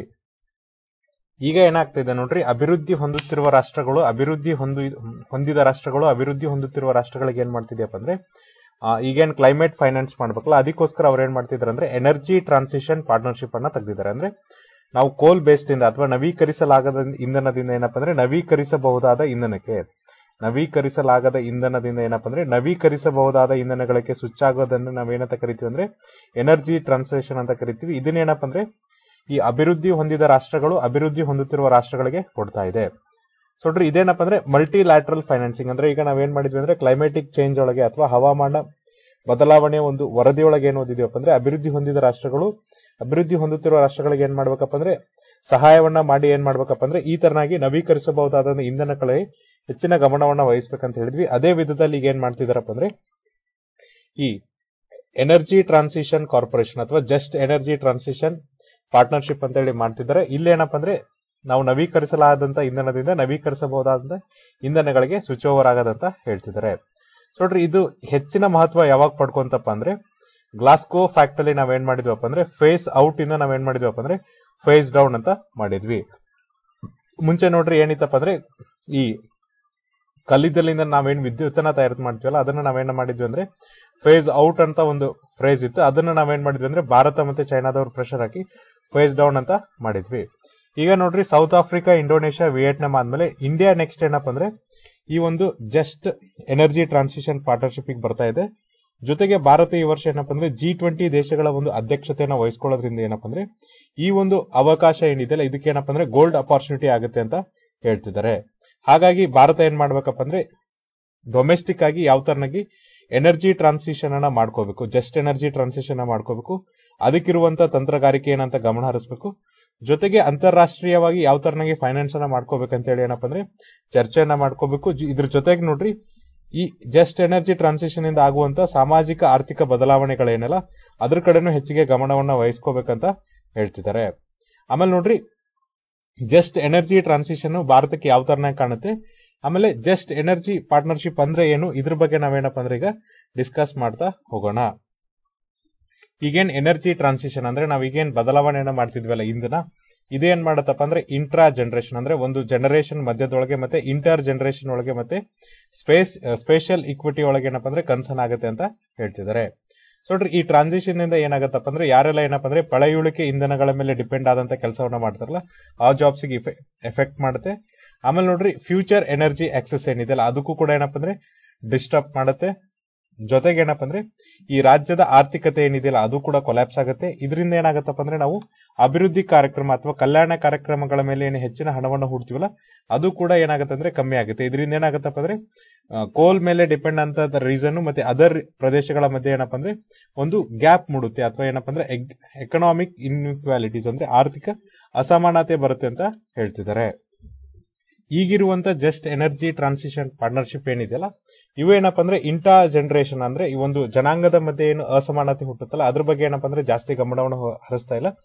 ಎಸ್ಪೆಷಲಿ ನೋಡ್ರಿ, ಏನು ಉದ್ಯೋಗವನ್ನ ಕಳೆದುಕೊಳ್ತಾರೆ ಯಾವ್ದ್ರಿಂದಪ್ಪ ಅಂದ್ರೆ ಈಗ ಕೋಲ್ ಬೇಸ್ಡ್ ಅಂದ್ರೆ ನೋಡ್ರಿ, ಕೋಲ್ ಇಂಡಸ್ಟ್ರಿಯಲ್ಲಿ ಏನ್ ಕೆಲಸ ಮಾಡ್ತಿರ್ತಾರಲ್ಲ ಅದನ್ನ ಫೇಸ್ ಡೌನ್ ಮಾಡೋದ್ರಿಂದ ಇವ್ರೇನು ಉದ್ಯೋಗವನ್ನ ಕಳೆದುಕೊಳ್ತಾರಲ್ಲ ಅದ್ರ ಬಗ್ಗೆ ಹೆಚ್ಚಿನ ಗಮನವನ್ನ ಹರಿಸ್ತಾ ಇಲ್ಲ ಅಂತ ಹೇಳ್ತಿದ್ದಾರೆ. ಆದ್ರೆ ನೋಡ್ರಿ, ಈಗ ಏನಪ್ಪ ಅಂದ್ರೆ ಸೌತ್ ಆಫ್ರಿಕಾದ ಡೀಲ್ ಏನಿದೆ ಅಥವಾ ಸೌತ್ ಆಫ್ರಿಕಾ ಏನೊಂದು ಒಪ್ಪಂದವನ್ನ ಮಾಡ್ಕೊಂಡಿದೆಯಲ್ಲ ಇವ್ರದ್ದೇನಪ್ಪ ಅಂದ್ರೆ ಈ ಒಂದು ಕೋಲ್ ಇಂಡಸ್ಟ್ರಿಯಲ್ ವರ್ಕ್ ಮಾಡೋರು ಅಥವಾ ಕಲ್ಲಿದ್ದಲಿ ಇಂಡಸ್ಟ್ರಿಯಲ್ ವರ್ಕ್ ಮಾಡೋರು ಕೂಡ ಏನಪ್ಪ ಅಂದ್ರೆ ಅದರ್ ಅಪಾರ್ಚುನಿಟೀಸ್ ನ ಕೊಡ್ತಾ ಇದ್ದಾರೆ ಅಂತ ಹೇಳ್ತಿದ್ದಾರೆ. ಸೊ ನೋಡ್ರಿ, ಸೌತ್ ಆಫ್ರಿಕನ್ ಒಪ್ಪಂದದ ಪ್ರಕಾರ ಏನಪ್ಪ ಅಂದ್ರೆ ಅವರು ಜಸ್ಟ್ ಕಾಂಪೋನೆಂಟ್ ಫಂಡಿಂಗ್ ರೀಸ್ಕಿಲ್ಲಿಂಗ್ ಅಂಡ್ ಅಂದ್ರೆ ಇವ್ರು ಏನ್ ಮಾಡ್ತಿದ್ರು ಅಂದ್ರೆ ಈ ಯಾರೆಲ್ಲ ಕಲ್ಲಿದ್ದಲಲ್ಲಿ ವರ್ಕ್ ಮಾಡ್ತಿದ್ರಲ್ಲ ಅವ್ರಿಗೆ ಏನಪ್ಪ ಅಂದ್ರೆ ಮರು ಕೌಶಲ್ಯವನ್ನ ಮಾಡ್ತಾ ಇದ್ದಾರೆ. ಜೊತೆಗೆ ಅಲ್ಟರ್ನೇಟಿವ್ ಎಂಪ್ಲಾಯ್ಮೆಂಟ್ ಅಪಾರ್ಚುನಿಟೀಸ್ ಅಂದ್ರೆ ಬೇರೆ ಯಾವ್ದಾದ್ರು ಕಡೆ ಆದ್ರೂ ಅವ್ರಿಗೆ ಉದ್ಯೋಗ ಸಿಗುವಂತ ಅವಕಾಶಗಳನ್ನ ಹುಡುಕ್ತಿದ್ದಾರೆ. ಎಸ್ಪೆಷಲಿ ಏನಪ್ಪ ಅಂದ್ರೆ ಕೋಲ್ ಮೈನಿಂಗ್ ಅಂದ್ರೆ ಕಲ್ಲಿದ್ದಲ ಗಣಿಯಲ್ಲಿ ಕೆಲಸ ಮಾಡೋರಿಗೆ. ಅದಕ್ಕೋಸ್ಕರ ನೋಡ್ರಿ, ಅವ್ರು ಎಷ್ಟು ಹಣವನ್ನ ಹೂಡಿಕೆ ಮಾಡಿದಾರಪ್ಪ ಅಂದ್ರೆ $8.5 ಬಿಲಿಯನ್ ಅನ್ನ ಹೂಡಿಕೆ ಮಾಡ್ತಾ ಇದ್ದಾರೆ ಅಂತ ಹೇಳ್ತಿದ್ದಾರೆ. ಇನ್ನೆರಡು ಜಸ್ಟ್ ಪಿ ಆದಂತ ನೋಡ್ರಿ ಇಂಡೋನೇಷ್ಯಾ ಮತ್ತೆ ವಿಯೆಟ್ನಾಂ ಏನಪ್ಪ ಅಂದ್ರೆ ಮಿಟಿಗೇಷನ್ ಫೈನಾನ್ಸ್ ಮೇಲೆ ಹೆಚ್ಚಿನ ಗಮನವನ್ನ ಹರಿಸ್ತಾ ಇಲ್ಲ. ಅಂದ್ರೆ ಅವ್ರೇನಪ್ಪ ಅಂದ್ರೆ ಈ ತರನಾಗಿ ಮರು ಕೌಶಲ್ಯವಾಗಲಿ ಅಥವಾ ಮರು ಉದ್ಯೋಗವನ್ನ ಕೊಡ್ತಾ ಇಲ್ಲ, ಬದಲಾಗಿ ಏನ್ ಮಾಡ್ತಿದಾರೆ ಅಂದ್ರೆ ಅವರಿಗೆ ಆರ್ಥಿಕ ಸಹಾಯವನ್ನ ಮಾಡ್ತಾ ಇದ್ದಾರೆ ಅಂತ ಹೇಳ್ತಿದ್ದಾರೆ. ಕಳೆದ ವರ್ಷ ನೋಡ್ರಿ ಭಾರತದ ಜಸ್ಟ್ ಪಿ ಅಥವಾ ಈ ನೆಗೋಸಿಯೇಷನ್ಸ್ ಏನಾಗಿದೆಯಲ್ಲ ಇದು ಏನಾಗಿದೆ ಅಂದ್ರೆ ಚೆನ್ನಾಗಿಲ್ಲ ಅಥವಾ ಅದೇನಾಗಿದೆ ಅಂದ್ರೆ ಕಂಪ್ಲೀಟ್ ಆಗಿ ನಿಂತು ಹೋಗಿದೆ ಅಂತ ಹೇಳ್ತಿದ್ದಾರೆ. ಸೊ ನೋಡ್ರಿ, ಈಗೇನ್ ಭಾರತದ ಮುಂದೆ ಕ್ವಶನ್ ಇರೋದೇನಪ್ಪ ಅಂದ್ರೆ ಯಾವ ತರನಾಗಿ ನಾವು ಕೋಲ್ ಅನ್ನ ಫೇಸ್ ಡೌನ್ ಮಾಡ್ತೀವಿ ಅಂದ್ರೆ ಯಾವ ತರನಾಗಿ ಕೋಲ್ ಡಿಪೆಂಡೆನ್ಸಿನ ನಾವು ಕಮ್ಮಿ ಮಾಡ್ತೀವಿ ಅನ್ನೋದನ್ನೇನಪ್ಪ ಅಂದ್ರೆ ಒಂದು ದೊಡ್ಡ ಪ್ರಶ್ನೆ ಆಗಿದೆ. ಆಮೇಲೆ ಇದಕ್ಕೆ ಯಾವ ತರನಾಗಿ ನಾವೇನಪ್ಪ ಅಂದ್ರೆ ಆಪರೇಷನ್ ಅನ್ನ ಮಾಡ್ಕೋತೀವಿ ಅಂದ್ರೆ ನೋಡ್ರಿ, ಈ ಟ್ರಾನ್ಸಿಷನ್ ಏನಿದೆ ಅಂದ್ರೆ ನವೀಕರಿಸಲಾಗದ ಇಂಧನಗಳಿಂದ ನವೀಕರಿಸಬಹುದಾದ ಇಂಧನಕ್ಕೆ ನಾವು ಯಾವ ತರನಾಗಿ ಟ್ರಾನ್ಸಿಷನ್ ಆಗ್ತೀವಿ ಅದು ಕೂಡ ಏನಪ್ಪ ಅಂದ್ರೆ ತುಂಬಾ ಇಂಪಾರ್ಟೆಂಟ್ ಆಗಿದೆ. ಆಮೇಲೆ ನೋಡ್ರಿ, ಎಂಫಸಿಸ್ ಏನಿದೆಯಪ್ಪ ಅಂದ್ರೆ ಯಾವ ತರನಾಗಿ ಅಭಿವೃದ್ಧಿ ಹೊಂದಿದ ರಾಷ್ಟ್ರಗಳು ಈ ಕೋಲ್ ಅನ್ನ ಕಮ್ಮಿ ಮಾಡಿದೆ ಅಂದ್ರೆ ಕಲ್ಲಿದ್ದಲ ಬಳಕೆಯನ್ನ ಕಮ್ಮಿ ಮಾಡಿದೆ. ಅವ್ರು ಏನ್ ಮಾಡಿದಾರಪ್ಪ ಅಂದ್ರೆ ಯಾವುದೇ ತರನಾಗಿ ಅವ್ರ ದೇಶದ ಕಾಂಟೆಕ್ಸ್ಟ್ ಗೆ ಏನ್ ಮಾಡಿದಾರೆ ಅಂದ್ರೆ ಹೆಚ್ಚಿಗೆ ಗಮನ ಹರಿಸಿಲ್ಲ. ಅಂದ್ರೆ ಈಗ ನೋಡ್ರಿ, ಭಾರತದಲ್ಲಿ ನಾವು ಕಲ್ಲಿದ್ದಲನ್ನ ಕಮ್ಮಿ ಮಾಡಿದ್ವಿ ಅಂದ್ರೆ ಇದ್ರ ಮೇಲೆ ಡಿಪೆಂಡ್ ಆದಂತ ಉದ್ಯೋಗ ಮಾಡುವಂತ ಸಂಖ್ಯೆನೂ ಕೂಡ ಏನಪ್ಪಾ ಅಂದ್ರೆ ನಾವು ಗಮನ ಹರಿಸಬೇಕಾಗುತ್ತೆ. ಅವರ ಆರ್ಥಿಕ ಸ್ಥಿತಿಗತಿಗಳು ಏನಾಗುತ್ತೆ, ಅವರ ಮುಂದಿನ ಫ್ಯೂಚರ್ ಏನಾಗುತ್ತೆ, ಇದ್ರ ಬಗ್ಗೆನೂ ಕೂಡ ನಾವೇನಪ್ಪ ಅಂದ್ರೆ ಹೆಚ್ಚಿನ ಗಮನ ಹರಿಸಬೇಕಾಗುತ್ತೆ. ಆದ್ರೆ ಅಭಿವೃದ್ಧಿ ಹೊಂದಿದ ರಾಷ್ಟ್ರಗಳು ಏನಪ್ಪಾ ಅಂದ್ರೆ ಇದ್ರ ಬಗ್ಗೆ ಹೆಚ್ಚಿನ ಗಮನವನ್ನ ಹರಿಸಿಲ್ಲ ಅಂತ ಹೇಳ್ತಿದ್ದಾರೆ. ಇದು ಏನಾಗತ್ತಪ್ಪ ಅಂದ್ರೆ ನಮ್ಮ ದೇಶಕ್ಕೂ ಮತ್ತೆ ಅವರ ದೇಶಗಳ ಮಧ್ಯೆ ಇರುವಂತ ಒಂದು ಡಿಫರೆನ್ಸ್ ಆಗುತ್ತೆ. ಯಾವ್ದ್ರ ಮಧ್ಯೆ ಅಂದ್ರೆ ಇಂಡಸ್ಟ್ರಿಯಲೈಸ್ಡ್ ಮತ್ತೆ ಎಮರ್ಜಿಂಗ್ ಎಕನಾಮೀಸ್, ಅಂದ್ರೆ ಈ ಕಾರ್ಖಾನೆಕರಣದಿಂದ ಅಥವಾ ಕೈಗಾರೀಕರಣವಾದ ದೇಶಗಳ ಮಧ್ಯೆ ಮತ್ತೆ ಅಭಿವೃದ್ಧಿ ಹೊಂದುತ್ತಿರುವ ರಾಷ್ಟ್ರಗಳ ಮಧ್ಯೆ ಇರುವಂತ ಒಂದು ದೊಡ್ಡ ಡಿಫರೆನ್ಸ್ ಏನಪ್ಪಾ ಅಂದ್ರೆ ಅವರು ಎನರ್ಜಿ ಟ್ರಾನ್ಸಿಷನ್ ಅನ್ನ ಮಾಡ್ಬಿಡ್ತಾರೆ. ಅವ್ರೇನಪ್ಪ ಅಂದ್ರೆ ಅವರ ದೇಶದ ಬಗ್ಗೆ ಅಷ್ಟೊಂದು ಅಥವಾ ಅವರ ದೇಶದ ಜನರ ಬಗ್ಗೆ ಅಷ್ಟೊಂದು ಗಮನವನ್ನ ಹರಿಸಲ್ಲ. ಆದ್ರೆ ನಾವೇನ್ ಮಾಡ್ಬೇಕಾಗತ್ತೆ ಅಂದ್ರೆ ಒಂದು ಕಲ್ಲಿದ್ದಲನ್ನ ನಾವು ಮ್ಯಾನುಫ್ಯಾಕ್ಚರ್ ಅಥವಾ ಕಲ್ಲಿದ್ದಲನ್ನ ಕಮ್ಮಿ ಮಾಡ್ಬೇಕಾದ್ರೆ ಅಲ್ಲಿರುವಂತ ವರ್ಕರ್ಸ್ ಅವರ ವೆಲ್ಫೇರ್ ಇದನ್ನು ಕೂಡ ಗಮನ ಹರಿಸಬೇಕಾಗತ್ತೆ ಅಂತ ಹೇಳ್ತಿದ್ದಾರೆ. ಈಗ ಅಭಿವೃದ್ಧಿ ಹೊಂದಿದ ರಾಷ್ಟ್ರಗಳಲ್ಲಿ ಈ ತರನಾಗಿ ಏನಪ್ಪಾ ಅಂದ್ರೆ ಟ್ರಾನ್ಸಿಷನ್ ಆದ್ರೆ ನಡೆಯುತ್ತೆ. ಯಾಕಂದ್ರೆ ಅಲ್ಲಿ ನೋಡ್ರಿ ಎನರ್ಜಿ ಟ್ರಾನ್ಸಿಷನ್ ಆದ್ರೂ ಕೂಡ ಏನಪ್ಪಾ ಅಂದ್ರೆ ಅಲ್ಲಿ ಎನರ್ಜಿ ಡಿಮ್ಯಾಂಡ್ ಏನಿರುತ್ತೋ ಅದು ಜಾಸ್ತಿ ಇರುತ್ತೆ. ಅಂದ್ರೆ ಅಲ್ಲಿ ಇಂಧನ ಬಳಕೆ ಅನ್ನೋದು ಜಾಸ್ತಿ ಇರುತ್ತೆ. ಹಾಗಾಗಿ ಅವ್ರೇನಪ್ಪ ಅಂದ್ರೆ ಬಹಳ ವೇಗವಾಗಿ ಏನಪ್ಪಾ ಅಂದ್ರೆ ಕ್ಲೀನ್ ಎನರ್ಜಿ ಸೋರ್ಸ್ಗೆ ಸ್ವಿಚ್ ಓವರ್ ಆಗ್ತಾರೆ. ಆದ್ರೆ ಭಾರತದಂತ ದೇಶಗಳಿಗೆ ಏನಪ್ಪಾ ಅಂದ್ರೆ ಈ ಕ್ಲೀನ್ ಎನರ್ಜಿ ಸ್ವಿಚ್ ಓವರ್ ಆಗೋದು ತುಂಬಾ ಕಷ್ಟ ಆಗುತ್ತೆ. ಯಾಕಂದ್ರೆ ನಮ್ಮಲ್ಲಿ ಈ ಇಂಧನ ಬಳಕೆ ಏನಿದೆಯಲ್ಲ ಅದ್ರ ಡಿಮ್ಯಾಂಡ್ ಜಾಸ್ತಿ ಮಾಡ್ಬೇಕು ಅಥವಾ ಅದ್ರದ್ದು ಬೇಡಿಕೆಯನ್ನ ಜಾಸ್ತಿ ಮಾಡ್ಬೇಕಂತ ಹೇಳ್ತಿದ್ದಾರೆ. ನೋಡ್ರಿ, ಸೆಂಟ್ರಲ್ ಎಲೆಕ್ಟ್ರಿಕಲ್ ಅಥಾರಿಟಿ ಏನ್ ಮಾಡತ್ತಪ್ಪ ಅಂದ್ರೆ 2030 ನಾವೇನಪ್ಪ ಅಂದ್ರೆ ಈ ಎಲೆಕ್ಟ್ರಿಸಿಟಿ ಡಿಮ್ಯಾಂಡ್ ಏನಿದೆ ಅಂದ್ರೆ ವಿದ್ಯುತ್ ಶಕ್ತಿ ಡಿಮ್ಯಾಂಡ್ ಏನಿದೆ ಅದನ್ನ ಡಬಲ್ ಮಾಡ್ತೀವಿ ಅಂತ ಹೇಳಿದ್ದಾರೆ. ಆಮೇಲೆ ನೋಡ್ರಿ, ಎನರ್ಜಿ ಡಿಮ್ಯಾಂಡ್ ಏನಿದೆಯಲ್ಲ ಅದನ್ನ ಡಬಲ್ ಮಾಡ್ಬೇಕಂದ್ರೆ ಅಟ್ಲೀಸ್ಟ್ ನಿಮ್ಗೆ ಏನಪ್ಪ ಅಂದ್ರೆ ಸಪ್ಲೈ ಸೈಡ್ ಇಂದನೂ ಕೂಡ ಏನಪ್ಪ ಅಂದ್ರೆ ಕೆಲವೊಂದಿಷ್ಟು ಡಿಮ್ಯಾಂಡ್ ಇರಬೇಕಾಗುತ್ತೆ. ಅಂದ್ರೆ ಸಪ್ಲೈನು ಮಾಡ್ಬೇಕಾಗತ್ತೆ. ಈಗ ನಮ್ಮಲ್ಲಿ ಸಪ್ಲೈ ಮಾಡ್ತಿರೋದು ಏನಪ್ಪ ಅಂದ್ರೆ ಹೆಚ್ಚಿಗೆ ಯಾವ್ದ್ರಿಂದ ಮಾಡ್ತಿದ್ವಿ ಅಂದ್ರೆ 60% ನಾವು ಕಲ್ಲಿದ್ಲಿಂದನೇ ಮಾಡ್ತಿದ್ವಿ. ಬಟ್ ಈಗ ನಾವು ಡಿಮ್ಯಾಂಡ್ ಅನ್ನ ಡಬಲ್ ಮಾಡ್ತೀವಿ ಅಂತಂದ್ರೆ ಈಗ ಇದನ್ನು ಕೂಡ ಡಬಲ್ ಮಾಡ್ಬೇಕಾಗುತ್ತೆ. ಆದ್ರೆ ಆ ತರನಾಗ ಆಗಲ್ಲ. ಯಾಕಂದ್ರೆ ನಾವು ಎನರ್ಜಿ ಟ್ರಾನ್ಸಿಷನ್ ಅನ್ನ ಮಾಡಬೇಕು. ಹಾಗಾಗಿ ಏನಪ್ಪಾ ಅಂದ್ರೆ ನಾವು ಹೆಚ್ಚು ರಿನ್ಯೂವೇಬಲ್ ಎನರ್ಜಿ ಅಂದ್ರೆ ನವೀಕರಿಸಬಹುದಾದಂತ ಇಂಧನಗಳಿಗೆ ಸ್ವಿಚ್ ಓವರ್ ಆಗ್ಬೇಕಂತ ಹೇಳ್ತಿದ್ದಾರೆ. ಜೊತೆಗೆ ನೋಡ್ರಿ, ಭಾರತ ಏನಪ್ಪಾ ಅಂದ್ರೆ ಅದರ ಅಭಿವೃದ್ಧಿ ಏನಿದೆಯಲ್ಲ ಅದನ್ನೇನಪ್ಪಾ ಅಂದ್ರೆ ಈ ಎನರ್ಜಿ ಟ್ರಾನ್ಸಿಷನ್ ಅಥವಾ ಡಿಕಾರ್ಬನೈಸೇಷನ್ಗೋಸ್ಕರ ಏನಪ್ಪಾ ಅಂದ್ರೆ ಹಾಳು ಮಾಡಬಾರ್ದು ಅಂತ ಆ ತರ ಇಲ್ಲಿ ಹೇಳ್ತಿದ್ದಾರೆ.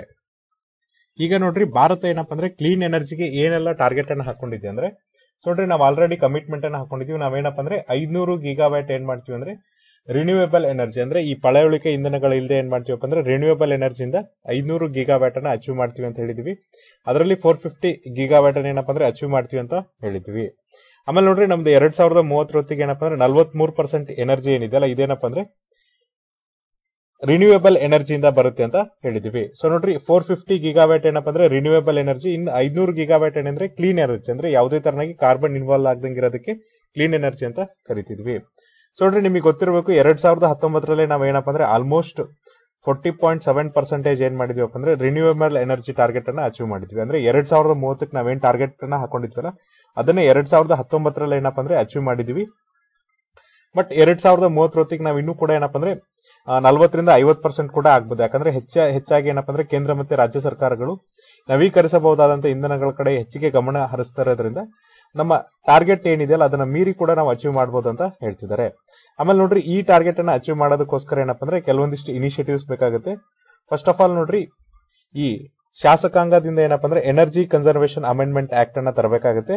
ಆಮೇಲೆ ಏನಪ್ಪಾ ಅಂದ್ರೆ ಕೆಲವೊಂದಿಷ್ಟು ಮಿಷನ್ಸ್ ಆದಂತ ನ್ಯಾಷನಲ್ ಗ್ರೀನ್ ಹೈಡ್ರೋಜನ್ ಮಿಷನ್ ಅನ್ನ ಜಾರಿಗೆ ತಗೊಂಡ್ಬಂದಿದ್ದಾರೆ. ಆಮೇಲೆ ನೋಡ್ರಿ, ಕೆಲವೊಂದಿಷ್ಟು ಆರ್ಥಿಕ ಇನ್ಸೆಂಟಿವ್ಸ್ ನ ಕೊಡ್ತಿದ್ದಾರೆ. ಅಂದ್ರೆ ಜನರಿಗೆ ಏನಪ್ಪಾ ಅಂದ್ರೆ ಆರ್ಥಿಕ ಹೊರೆ ಆಗ್ಬಾರ್ದು ಅಂತ ಹೇಳಿ ಅವ್ರಿಗೆ ಕೆಲವೊಂದಿಷ್ಟು ಏನಪ್ಪಾ ಅಂದ್ರೆ ಇನ್ಸೆಂಟಿವ್ಸ್ ನ ಕೊಡ್ತಿದ್ದಾರೆ.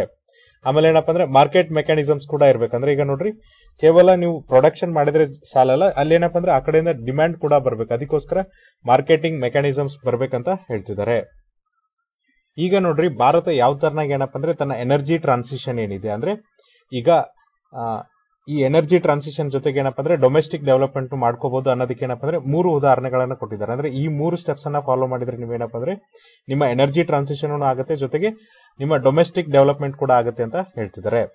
ಸೊ ನೋಡ್ರಿ, ಈಗೇನ್ ಹೇಳ್ತಿದ್ದಾರೆ ಅಂದ್ರೆ ಇನ್ ಮುಂದೆ ನೀವೇನ್ ಪ್ರಾಜೆಕ್ಟ್ಸ್ ಮಾಡ್ತಿರಲ್ಲ ಅದ್ರೊಳಗೆ ಏನಪ್ಪಾ ಅಂದ್ರೆ ರಿನ್ಯೂವೇಬಲ್ ಎನರ್ಜಿಗೆ ಹೆಚ್ಚಿನ ಒಂದೇನ ಮಾಡ್ಬೇಕಪ್ಪ ಅಂದ್ರೆ ಅವಕಾಶವನ್ನ ಕೊಡಬೇಕು. ಅಂದ್ರೆ ಈಗ ನೋಡ್ರಿ, ಫಾರ್ ಎಕ್ಸಾಂಪಲ್ ಈಗ ಜೆಇಟಿಗೆ ಏನು ನಿಮಗೆ ಪ್ರಿಫರೆನ್ಸ್ ಇದೆ, ಎಷ್ಟು ಡಿಮ್ಯಾಂಡ್ ಇದೆಯಲ್ಲ ಅಷ್ಟೇ ಡಿಮ್ಯಾಂಡ್ ಅನ್ನ ನೀವೇನಪ್ಪ ಅಂದ್ರೆ ರಿನ್ಯೂವೇಬಲ್ ಎನರ್ಜಿನ ಡೊಮೆಸ್ಟಿಕ್ ಆಗಿ ಕೊಡ್ತಾ ಹೋಗ್ಬೇಕಂತ ಹೇಳ್ತಿದ್ದಾರೆ. ಸೊ ನೋಡ್ರಿ, 2021-22 ಏನಪ್ಪಾ ಅಂದ್ರೆ ನಮ್ಮ ದೇಶದಲ್ಲಿ ಹೊಸ ಎನರ್ಜಿ ಡಿಮ್ಯಾಂಡ್ ಏನ್ ಬಂದಿದೆ ಅಂದ್ರೆ ಹೊಸದಾಗಿ ವಿದ್ಯುತ್ ಶಕ್ತಿಯ ಬೇಡಿಕೆ ಬಂದಲ್ಲಿ ಏನಪ್ಪಾ ಅಂದ್ರೆ ಈ ಕೋಲಿಂದ ನಮಗೆ ಎಷ್ಟು ಬೇಡಿಕೆ ಪೂರೈಕೆ ಆಗಿದೆ ಅಂದ್ರೆ ಕೇವಲ 1/3 ಭಾಗದಷ್ಟು ಪೂರೈಕೆ ಆದ್ರೆ ಉಳಿದಂತ 2/3 ಭಾಗ ಏನಪ್ಪಾ ಅಂದ್ರೆ ರಿನ್ಯೂವೇಬಲ್ ಎನರ್ಜಿಯಿಂದ ಬಂದಿದೆ. ಹಾಗಾಗಿ ನಾವು ಈ ಒಂದು ಫೇಸ್ ಅಲ್ಲಿ ಏನಪ್ಪಾ ಅಂದ್ರೆ ಅಚೀವ್ಮೆಂಟ್ ಅನ್ನ ಮಾಡ್ತಿದೀವಿ ಅಂತ ಹೇಳ್ತಿದ್ದಾರೆ. ಆಮೇಲೆ ನೋಡ್ರಿ ನಾವೇನಪ್ಪ ಅಂದ್ರೆ 2030 ಹೊತ್ತಿಗೆ ಏನೋ ಒಂದು ಟಾರ್ಗೆಟ್ ಅನ್ನ ಹಾಕೊಂಡಿದ್ವಿ. ಅಂದ್ರೆ ನಾನ್ ಫ್ಯೂಯಲ್ ಕೆಪಾಸಿಟಿ ಅಡಿಷನ್ಸ್ ನ ಎಷ್ಟು ಮಾಡ್ತೀವಿ ಅಂತ ಹೇಳಿದೀವಪ್ಪ ಅಂದ್ರೆ 16 ಗಿಗಾವ್ಯಾಟ್ ಇಂದ 75 ಗಿಗಾವ್ಯಾಟ್ ಮಾಡ್ತೀವಿ ಅಂತ ಏನ್ ಹೇಳಿದೀವಲ್ಲ, ಆ ಗಿಗಾವ್ಯಾಟ್ ಅನ್ನು ಮಾಡೋಕ್ಕೂ ಕೂಡ ನಮ್ಗೆ ಏನಪ್ಪ ಅಂದ್ರೆ ಅನುಕೂಲ ಆಗುತ್ತೆ ಅಂತ ಹೇಳ್ತಿದ್ದಾರೆ. ಪ್ರತಿ ವರ್ಷ ಏನಪ್ಪ ಅಂದ್ರೆ 22% ಇದು ಏನಪ್ಪ ಅಂದ್ರೆ ಅಭಿವೃದ್ಧಿ ಹೊಂದ್ತಾ ಇದೆ. ಅಂದ್ರೆ ಇಯರ್ ಆನ್ ಇಯರ್ ನೋಡ್ರಿ ನಮ್ಮ ರಿನ್ಯೂವೇಬಲ್ ಎನರ್ಜಿ ಎಷ್ಟು ಜಾಸ್ತಿ ಆಗ್ತಿದೆ ಅಂದ್ರೆ 22% ಜಾಸ್ತಿ ಆಗ್ತಾ ಇದೆ. ಜೊತೆಗೆ ನಾವೇನಪ್ಪ ಅಂದ್ರೆ 2030 ಹೊತ್ತಿಗೆ 175 ಗಿಗಾವ್ಯಾಟ್ ರಿನ್ಯೂವೇಬಲ್ ಎನರ್ಜಿ ಕೆಪಾಸಿಟಿನ ಹೊಂದ್ಕೋಬೇಕಂತ ಹೇಳಿದಿವಲ್ಲ, ಅದನ್ನು ಕೂಡ ಅಚೀವ್ ಮಾಡಕ್ ಆಗುತ್ತೆ ಯಾವಾಗ ಡೊಮೆಸ್ಟಿಕಲಿ ನಾವು ಹೆಚ್ಚಿಗೆ ರಿನ್ಯೂವೇಬಲ್ ಎನರ್ಜಿನ ಪುಷ್ ಮಾಡದಾಗುತ್ತೆ ಅಂತ ಹೇಳ್ತಿದ್ದಾರೆ. ಆಮೇಲೆ ನೋಡ್ರಿ ಈ ಗ್ಯಾಪ್ ಅನ್ನು ಯಾವ ತರನಾಗಿ ಮಾಡಬಹುದಪ್ಪ ಅಂದ್ರೆ ಡಿಸೆಂಟ್ರಲೈಸ್ಡ್ ಡಿಪ್ಲಾಯ್ಮೆಂಟ್. ಅಂದ್ರೆ ಈಗ ಸರ್ಕಾರನೇ ಹೊಸದಾಗಿ ಏನಪ್ಪ ಅಂದ್ರೆ ಒಂದು ಸೋಲಾರ್ ಪ್ಲಾಂಟ್ ಅನ್ನ ತೆಗಿಬೇಕಂತಿಲ್ಲ. ಫಾರ್ ಎಕ್ಸಾಂಪಲ್ ನೋಡ್ರಿ ರೈತರ ಹೊಲದಲ್ಲಿ ಏನಪ್ಪ ಅಂದ್ರೆ ಸೋಲಾರ್ ಪಂಪ್ ಸೆಟ್ ಕೊಡೋದ್ರಿಂದ, ಅಥವಾ ಹೆಚ್ಚಿನ ಜನರು ಏನಪ್ಪ ಅಂದ್ರೆ ಸೋಲಾರ್ ಹೀಟರ್ಸ್ ಹಾಕಿಸ್ಕೊಳ್ಳೋದ್ರಿಂದ, ಅಥವಾ ಸೋಲಾರ್ ಬ್ಯಾಟರೀಸ್ ನ ಹಾಕಿಸ್ಕೊಳ್ಳೋದ್ರಿಂದ ಏನಪ್ಪ ಅಂದ್ರೆ ಈ ಒಂದು ಅಚೀವ್ಮೆಂಟ್ ಅನ್ನ ನಾವು ಮಾಡಬಹುದು ಅಂತ ಹೇಳ್ತಿದ್ದಾರೆ.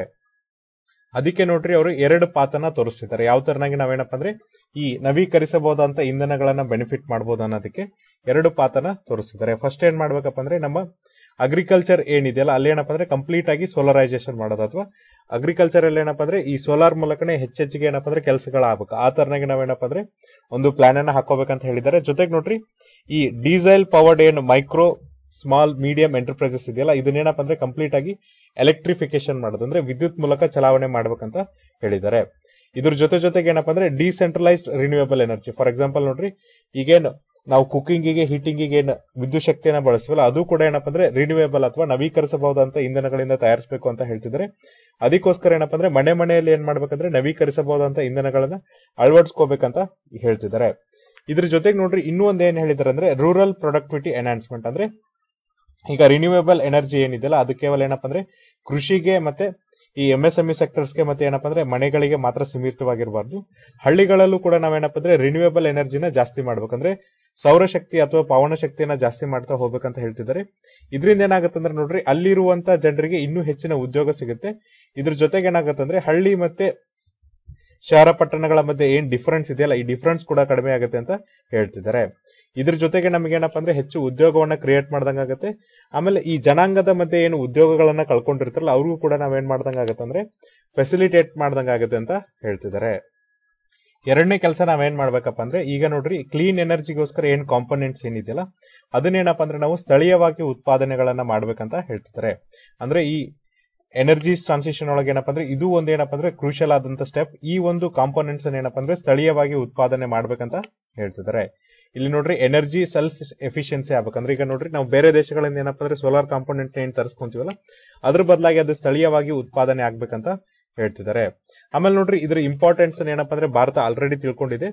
ಜೊತೆಗೆ ಏನಪ್ಪ ಅಂದ್ರೆ ಸ್ಥಳೀಯವಾಗಿ ಉತ್ಪಾದನೆ ಮಾಡೋದಕ್ಕೆ ಏನಪ್ಪ ಅಂದ್ರೆ ಈಗ ಒಂದು ಅವಕಾಶವನ್ನ ಮಾಡಿಕೊಟ್ಟಿದೆ. ಬಟ್ ಏನಪ್ಪ ಅಂದ್ರೆ ಇಲ್ಲಿ ಸಮಸ್ಯೆ ಇರೋದೇನಂದ್ರೆ ಈ ಭಾರತದ ಕಾಂಪೋನೆಂಟ್ಸ್ ಏನಿದೆ ಅಂದ್ರೆ ಸ್ಥಳೀಯವಾಗಿ ಏನು ಉತ್ಪಾದನೆಗಳಾಗಿದೆವಲ್ಲ ಅವೇನಪ್ಪ ಅಂದ್ರೆ ಚೈನಾದ ಕಾಂಪೋನೆಂಟ್ಸ್ ಗಿಂತ 20% ಕಾಸ್ಟ್ಲಿ ಆಗಿದೆ ಅಂತ ಹೇಳ್ತಿದ್ದಾರೆ. ಅಂದ್ರೆ ನೋಡ್ರಿ ಸ್ಥಳೀಯವಾಗಿ ಉತ್ಪಾದನೆ ಆದಂತ ಸೋಲಾರ್ ಪ್ಯಾನಲ್ಸ್ ಇರ್ಬೋದು ಅಥವಾ ಅದರ್ ಪ್ರಾಡಕ್ಟ್ಸ್ ಏನಪ್ಪ ಅಂದ್ರೆ 20% ಕಾಸ್ಟ್ಲಿ ಆಗಿದೆ ಅಂತ ಹೇಳ್ತಿದ್ದಾರೆ. ಇದರಿಂದ ಏನಾಗತ್ತಪ್ಪ ಅಂದ್ರೆ ಇವರ ಕಾಂಪಿಟೇಟಿವ್ನೆಸ್ ಅಂದ್ರೆ ಇದರ ಸ್ಪರ್ಧಾತ್ಮಕತೆ ಕಮ್ಮಿ ಆಗುತ್ತೆ ಅಂತ ಹೇಳ್ತಿದ್ದಾರೆ. ಹಾಗಾಗಿ ಇದನ್ನು ಕೂಡ ಗಮನದಲ್ಲಿ ಇಟ್ಕೊಂಡು ಏನಪ್ಪ ಅಂದ್ರೆ ಈ 20% ಕಾಸ್ಟ್ ಏನಿದೆಲ್ಲ ಅದನ್ನು ಕಮ್ಮಿ ಮಾಡಬೇಕು. ಅವಾಗ ಏನಾಗುತ್ತೆ ಅಂದ್ರೆ ಈ ಜಾಯಿಂಟ್ ಎನರ್ಜಿ ಟ್ರಾನ್ಸಿಷನ್ ಏನ್ ಪಾರ್ಟ್ನರ್ಶಿಪ್ ಮಾಡ್ತಿದ್ರಲ್ಲ ಇದನ್ನ ನೀವು ಮಾತುಕತೆ ಮಾಡೋದಕ್ಕೆ ಏನಾಗುತ್ತೆ ಅಂದ್ರೆ ಹೆಲ್ಪ್ ಆಗುತ್ತೆ. ಜೊತೆಗೆ ಎಕನಾಮಿಕಲಿ ಕೂಡ ಏನಪ್ಪ ಅಂದ್ರೆ ಇದು ವಯಬಲ್ ಆಗುತ್ತೆ ಅಂತ ಹೇಳ್ತಿದ್ದಾರೆ. ಮೂರನೇ ಸುಧಾರಣೆ ಯಾವ ತರನಾಗಿ ಹೇಳ್ತಿದ್ದಾರೆ ಅಂದ್ರೆ ನೋಡ್ರಿ ಈಗ ನಾವ್ ಯಾವ ತರನಾಗಿ ಕಲ್ಲಿದ್ದಲನ್ನ ಬಳಸ್ತಿದೀವಲ್ಲ ಅದನ್ನೇನಪ್ಪ ಅಂದ್ರೆ ಇದನ್ನ ರೀಅಲೈನ್ ಮಾಡ್ಬೇಕಂತ ಹೇಳ್ತಿದ್ದಾರೆ. ಯಾವ ತರನಾಗಿ ನೋಡ್ರಿ ಈಗ ನಮ್ದು ಕಲ್ಲಿದ್ದಲಿಂದ ಏನ್ ಶಾಖೋತ್ಪನ್ನ ಕೇಂದ್ರಗಳಿದಾವಲ್ಲ ಅವೇನಪ್ಪ ಅಂದ್ರೆ ಬೇರೆ ಬೇರೆ ಕಡೆ ಇದೆ. ಫಾರ್ ಎಕ್ಸಾಂಪಲ್ ನೋಡ್ರಿ ನಮ್ಮ ಕರ್ನಾಟಕದಲ್ಲಿ ರಾಯಚೂರಲ್ಲೂ ಕೂಡ ಏನಪ್ಪ ಅಂದ್ರೆ ಒಂದು ಶಾಖೋತ್ಪನ್ನ ಕೇಂದ್ರ ಇದೆ. ಇದಕ್ಕೆ ಕಲ್ಲಿದ್ದಲಿನಿಂದ ನಾವೇನಪ್ಪ ಅಂದ್ರೆ ಉತ್ತರದ ರಾಜ್ಯಗಳಾದಂತಹ ಜಾರ್ಖಂಡ್ ಬೇರೆ ಬೇರೆ ರಾಜ್ಯಗಳಿಂದ ತರಿಸ್ಕೊತೀವಿ. ಆದ್ರೆ ಈಗ ಇಲ್ಲಿ ಏನ್ ಹೇಳ್ತಿದಾರೆ ಅಂದ್ರೆ ಈ ಕಲ್ಲಿದ್ದಲು ಎಲ್ಲಿ ಸಿಗುತ್ತಲ್ಲ ಅಂದ್ರೆ ಕಲ್ಲಿದ್ದಲಿನ ಗಣಿಗಾರಿಕೆ ಎಲ್ಲಿ ಸಿಗುತ್ತಲ್ಲ ಅಲ್ಲೇ ನಾವೇನ್ ಮಾಡ್ಬೇಕಪ್ಪ ಅಂದ್ರೆ ಈ ಕಲ್ಲಿದ್ದಲಿನ ಶಾಖೋತ್ಪನ್ನ ಕೇಂದ್ರ ಅಥವಾ ಕಲ್ಲಿದ್ದಲಿಂದ ವಿದ್ಯುತ್ ಅನ್ನ ತಯಾರಿಸಬೇಕಂತ ಹೇಳ್ತಿದ್ದಾರೆ. ಯಾಕೆ ಈ ಮಾತನ್ನ ಹೇಳ್ತಿದ್ದಾರೆ ಅಂದ್ರೆ ನೋಡ್ರಿ ಕಲ್ಲಿದ್ದಲಿನ ವಿದ್ಯುತ್ ತಯಾರಿಕೆಯಲ್ಲಿ ನೋಡ್ರಿ 1/3 ಭಾಗದಷ್ಟು ಹಣವನ್ನ ಯಾವ್ದಕ್ಕೆ ಖರ್ಚು ಮಾಡ್ತೀವಿ ಅಂದ್ರೆ ನಾವು ಈ ಕಲ್ಲಿದ್ದಲನ್ನ ಬೇರೆ ಕಡೆಯಿಂದ ಇಲ್ಲಿಗೆ ತರಿಸ್ಕೊಳ್ಳೋದಕ್ಕೆ ಏನಪ್ಪ ಅಂದ್ರೆ 1/3 ಭಾಗ ಹಣವನ್ನ ನಾವು ಏನ್ ಮಾಡ್ತೀವಿ ಅಂದ್ರೆ ಖರ್ಚು ಮಾಡ್ತೀವಿ. ಹಾಗಾಗಿ ಈ ಹಣವನ್ನ ಸೇವ್ ಮಾಡ್ಬೋದು. ಯಾಕಂದ್ರೆ ಸೊ ನೋಡ್ರಿ ಒಂದ್ ಕಡೆಯಿಂದ ನೀವು ಇನ್ನೊಂದ್ ಕಡೆಗೆ ಕರೆಂಟ್ ಕಳ್ಸಕ್ ಏನಾಗತ್ತಪ್ಪ ಅಂದ್ರೆ ತುಂಬಾ ಈಸಿ ಆಗುತ್ತೆ. ಅಂದ್ರೆ ಎಲೆಕ್ಟ್ರಾನ್ ಅನ್ನ ನೀವು ಟ್ರಾನ್ಸ್ಪೋರ್ಟ್ ಮಾಡಕ್ಕೆ ತುಂಬಾ ಈಸಿ ಆಗುತ್ತೆ ಕಲ್ಲಿದ್ಲಿಗೆ ಕಂಪೇರ್ ಮಾಡಿದ್ರಿ ಅಂತ ಹೇಳ್ತಿದ್ದಾರೆ. ಇದರಿಂದ ಏನಾಗತ್ತಪ್ಪ ಅಂದ್ರೆ ನಮಗೆ ಹೆಚ್ಚಿನ ಹಣ ಉಳಿಯುತ್ತೆ. ಯಾಕಂದ್ರೆ 1/3 ಭಾಗ ಹಣ ಉಳಿಯೋದ್ರಿಂದ ನಮಗೆ ಇಂಧನದ ಬೆಲೆನೂ ಕೂಡ ಏನಾಗತ್ತಪ್ಪ ಅಂದ್ರೆ ಕಮ್ಮಿ ಆಗುತ್ತೆ. ಸೊ ನೋಡ್ರಿ ಇಂಧನದ ಬೆಲೆ ಕಮ್ಮಿ ಆದ್ರೆ ಡಿಮ್ಯಾಂಡ್ ಜಾಸ್ತಿ ಆಗುತ್ತೆ. ಡಿಮ್ಯಾಂಡ್ ಜಾಸ್ತಿ ಆದ್ರೆ ನಾವೇನ್ ಮಾಡ್ಬೋದಪ್ಪ ಅಂದ್ರೆ ಈಸಿಯಾಗಿ ಅಲ್ಟರ್ನೇಟಿವ್ ಫೇಸ್ ಏನಿದೆ ಅದಕ್ಕೆ ಸ್ವಿಚ್ ಓವರ್ ಆಗ್ಬೋದು. ಇದ್ರ ಜೊತೆಗೆ ನೋಡ್ರಿ ಇದರಿಂದ ಏನ್ ಸೇವಿಂಗ್ಸ್ ಆಗತ್ತಲ್ಲ 1/3 ಭಾಗದಷ್ಟು ಏನು ಉಳಿಯತ್ತಲ್ಲ ಇದನ್ನ ಇಟ್ಕೊಂಡು ನೀವೇನ್ ಮಾಡ್ಬೋದಪ್ಪ ಅಂದ್ರೆ ಏನೀಗ ಜಾಬ್ ಲಾಸ್ ಆಗ್ತಿದ್ಯಲ್ಲ ಅದಕ್ಕೆ ನೀವೇನ್ ಮಾಡ್ಬೋದಪ್ಪ ಅಂದ್ರೆ ರೀಕಾಂಪನ್ಸೇಟ್ ಮಾಡ್ಬೋದು ಅಥವಾ ಅದಕ್ಕೆ ಪರಿಹಾರವನ್ನ ಕೊಡ್ಬೋದು ಅಂತ ಹೇಳ್ತಿದ್ದಾರೆ.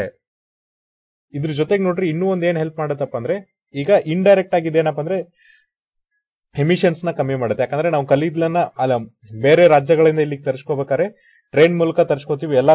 ಎಲ್ಲಾ ಕಡೆ ಕೂಡ ಏನಪ್ಪ ಅಂದ್ರೆ ಎಲೆಕ್ಟ್ರಿಕಲ್ ಟ್ರೈನ್ಸ್ ಎಲ್ಲ ಬದಲಾಗಿ ಕೆಲವೊಂದ್ ಕಡೆ ನಾವು ಡೀಸೆಲ್ಸ್ ಅನ್ನ ಯೂಸ್ ಮಾಡ್ತೀವಿ. ಇದರಿಂದ ಏನಪ್ಪ ಅಂದ್ರೆ ಮತ್ತೆ ವಾತಾವರಣಕ್ಕೆ ಕಲುಷಿತವಾದ ಗಾಳಿ ಏನ್ ಹೋಗುತ್ತಲ್ಲ ಅದು ಕಮ್ಮಿ ಆಗುತ್ತೆ. ಇದರಿಂದ ಏನಪ್ಪ ಅಂದ್ರೆ ಹೆಚ್ಚು ನಾವೇನ್ ಮಾಡ್ಬೋದು ಅಂದ್ರೆ ಗ್ರೀನ್ ಎನರ್ಜಿ ಕಡೆ ಮೂವ್ ಆಗ್ಬೋದು ಅಂತ ಹೇಳ್ತಿದ್ದಾರೆ. ಇದ್ರ ಜೊತೆಗೆ ನೋಡ್ರಿ ಇನ್ನೊಂದ್ ಏನಪ್ಪ ಅಂದ್ರೆ ನಾವು ಕಲ್ಲಿದ್ದಲನ್ನ ಹೆಚ್ಚು ಎಫಿಷಿಯಂಟ್ ಆಗಿ ಬಳಸ್ಕೊಳ್ಳೋದ್ರಿಂದ ನಾವೇನ್ ಮಾಡ್ಬೋದಪ್ಪ ಅಂದ್ರೆ ಫ್ಯೂಚರ್ ಅಲ್ಲಿ ಯಾವ ತರನಾಗಿ ಕಲ್ಲಿದ್ದಲಿಂದ ನಾವು ವಿದ್ಯುತ್ ಅನ್ನ ತಯಾರಿಸಿ ಮಾಡ್ಕೋಬಹುದು ಅಂತ ನೋಡ್ಕೋಬಹುದು. ಜೊತೆಗೆ ನೋಡ್ರಿ ನಮ್ಮ ಕರೆಂಟ್ ಕಲ್ಲಿದ್ದಲನ್ನ ನಾವು ಯಾವ್ದ್ರ ಮೂಲಕ ಪೂರೈಕೆ ಮಾಡ್ತೀವಪ್ಪ ಅಂದ್ರೆ ಪೈಪ್ಲೈನ್ ಮೂಲಕ ಪೂರೈಕೆ ಮಾಡ್ತೀವಿ, ಟ್ರೈನ್ಸ್ ಮೂಲಕ ಪೂರೈಕೆ ಮಾಡ್ತೀವಲ್ಲ ಅದ್ರ ಬದಲಾಗಿ ಇನ್ನೂ ಹೆಚ್ಚಿನ ಎಫಿಷಿಯಂಟ್ ವೇ ಅಲ್ಲಿ ನಾವೇನಪ್ಪ ಅಂದ್ರೆ ಪೂರೈಕೆನ ಮಾಡಬಹುದು ಅಂತ ಹೇಳ್ತಿದ್ದಾರೆ.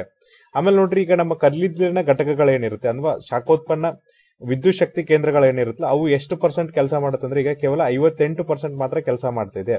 ಅದನ್ನ ನಾವೇನಪ್ಪ ಅಂದ್ರೆ ಹೆಚ್ಚಿನ ಕಲ್ಲಿದ್ದಲನ್ನ ಒದಗಿಸುವ ಮೂಲಕ ಏನಪ್ಪ ಅಂದ್ರೆ ಅದನ್ನ 100% ಕೆಲಸ ಮಾಡಬಹುದು. ಜೊತೆಗೆ ಇಂಧನದ ಬೆಲೆನೂ ಕೂಡ ಕಮ್ಮಿ ಆಗ್ಬೋದು. ಆಮೇಲೆ ಏನಪ್ಪ ಅಂದ್ರೆ ಈ ಇಂಧನದ ಬೆಲೆಯಿಂದ ನಮ್ಗೇನ್ ಹಣವನ್ನ ಉಳಿಯುತ್ತಲ್ಲ ಅದನ್ನ ನಾವೇನಪ್ಪ ಅಂದ್ರೆ ಗ್ರೀನ್ ಎನರ್ಜಿಗೆ ಸ್ವಿಚ್ ಓವರ್ ಆಗ್ಬೋದು. ಈ ತರನಾಗಿ ಏನಪ್ಪ ಅಂದ್ರೆ ನಮ್ಮ ಇಂಧನದ ಬೇಡಿಕೆಯನ್ನ ಕಮ್ಮಿ ಮಾಡೋದ್ರ ಜೊತೆಗೆ ನಾವು ಇಂಧನದ ಭದ್ರತೆ ಅಥವಾ ಸೆಕ್ಯೂರಿಟಿನ ಹೊಂದಕ್ಕಾಗತ್ತೆ ಅಂತ ಹೇಳ್ತಿದ್ದಾರೆ. ಹಾಗಾಗಿ ನೋಡ್ರಿ ಈ ಒಂದಿಷ್ಟು ಮೆಜರ್ಮೆಂಟ್ಸ್ ನ ಯೂಸ್ ಮಾಡೋದ್ರಿಂದ ನಾವೇನಪ್ಪ ಅಂದ್ರೆ ಕೋಲ್ ಫೇಸ್ ಡೌನ್ ಏನಿದೆಲ್ಲ ಆ ಕೋಲ್ ಫೇಸ್ ಡೌನ್ ಸ್ಟ್ರಾಟಜಿನ ಅಪ್ಲೈ ಮಾಡ್ಕೋಬಹುದು ಅಥವಾ ಅದನ್ನ ಅಚೀವ್ ಮಾಡ್ಕೋಬಹುದು. ಜೊತೆಗೆ ನೋಡ್ರಿ ಅಲ್ಲೇ ನಮಗೆ ಜಾಬ್ ಲಾಸಸ್ ಆಗತ್ತಲ್ಲ ಆ ಜಾಬ್ ಲಾಸಸ್ ಅನ್ನು ಕೂಡ ಕಮ್ಮಿ ಮಾಡ್ಕೊಂಡು ನಾವೇನಪ್ಪ ಅಂದ್ರೆ ಜಾಬ್ ಅನ್ನ ಕಾಂಪನ್ಸೇಟ್ ಮಾಡಬಹುದು ಅಂದ್ರೆ ಪರಿಹಾರದ ಮೂಲಕ ಕೊಡಬಹುದು ಅಂತ ಹೇಳ್ತಿದ್ದಾರೆ. ಈ ಎಷ್ಟು ಸುಧಾರಣೆಗಳನ್ನ ಮಾಡ್ಕೊಂಡ್ಬಿಟ್ರೆ ಏನಪ್ಪ ಅಂದ್ರೆ ಭಾರತ ಈಗ ಏನ್ ಎನರ್ಜಿ ಟ್ರಾನ್ಸಿಷನ್ ಅಲ್ಲಿ ಇದೆಯಲ್ಲ ಈ ಎನರ್ಜಿ ಟ್ರಾನ್ಸಿಷನ್ ಪಾರ್ಟ್ನರ್ಶಿಪ್ ಅನ್ನ ಏನಪ್ಪ ಅಂದ್ರೆ ತುಂಬಾ ಈಸಿಯಾಗಿ ಅಚೀವ್ ಮಾಡಬಹುದು ಅಂತ ಹೇಳ್ತಿದ್ದಾರೆ. ಸೊ ಇದು ಏನಪ್ಪ ಅಂದ್ರೆ ಇವತ್ತಿನ ಒಂದು ಹಿಂದೂ ಅನಾಲಿಸಿಸ್. ನಾಳೆ ಮತ್ತೊಂದಿಷ್ಟು ಆರ್ಟಿಕಲ್ಸ್ ಮತ್ತೆ ಎಡಿಟೋರಿಯಲ್ ನ ಡಿಸ್ಕಸ್ ಮಾಡೋಣ. ಅಲ್ಲಿವರೆಗೂ ನೋಡ್ತಾ ಇರಿ classic education YouTube channel. Thank you.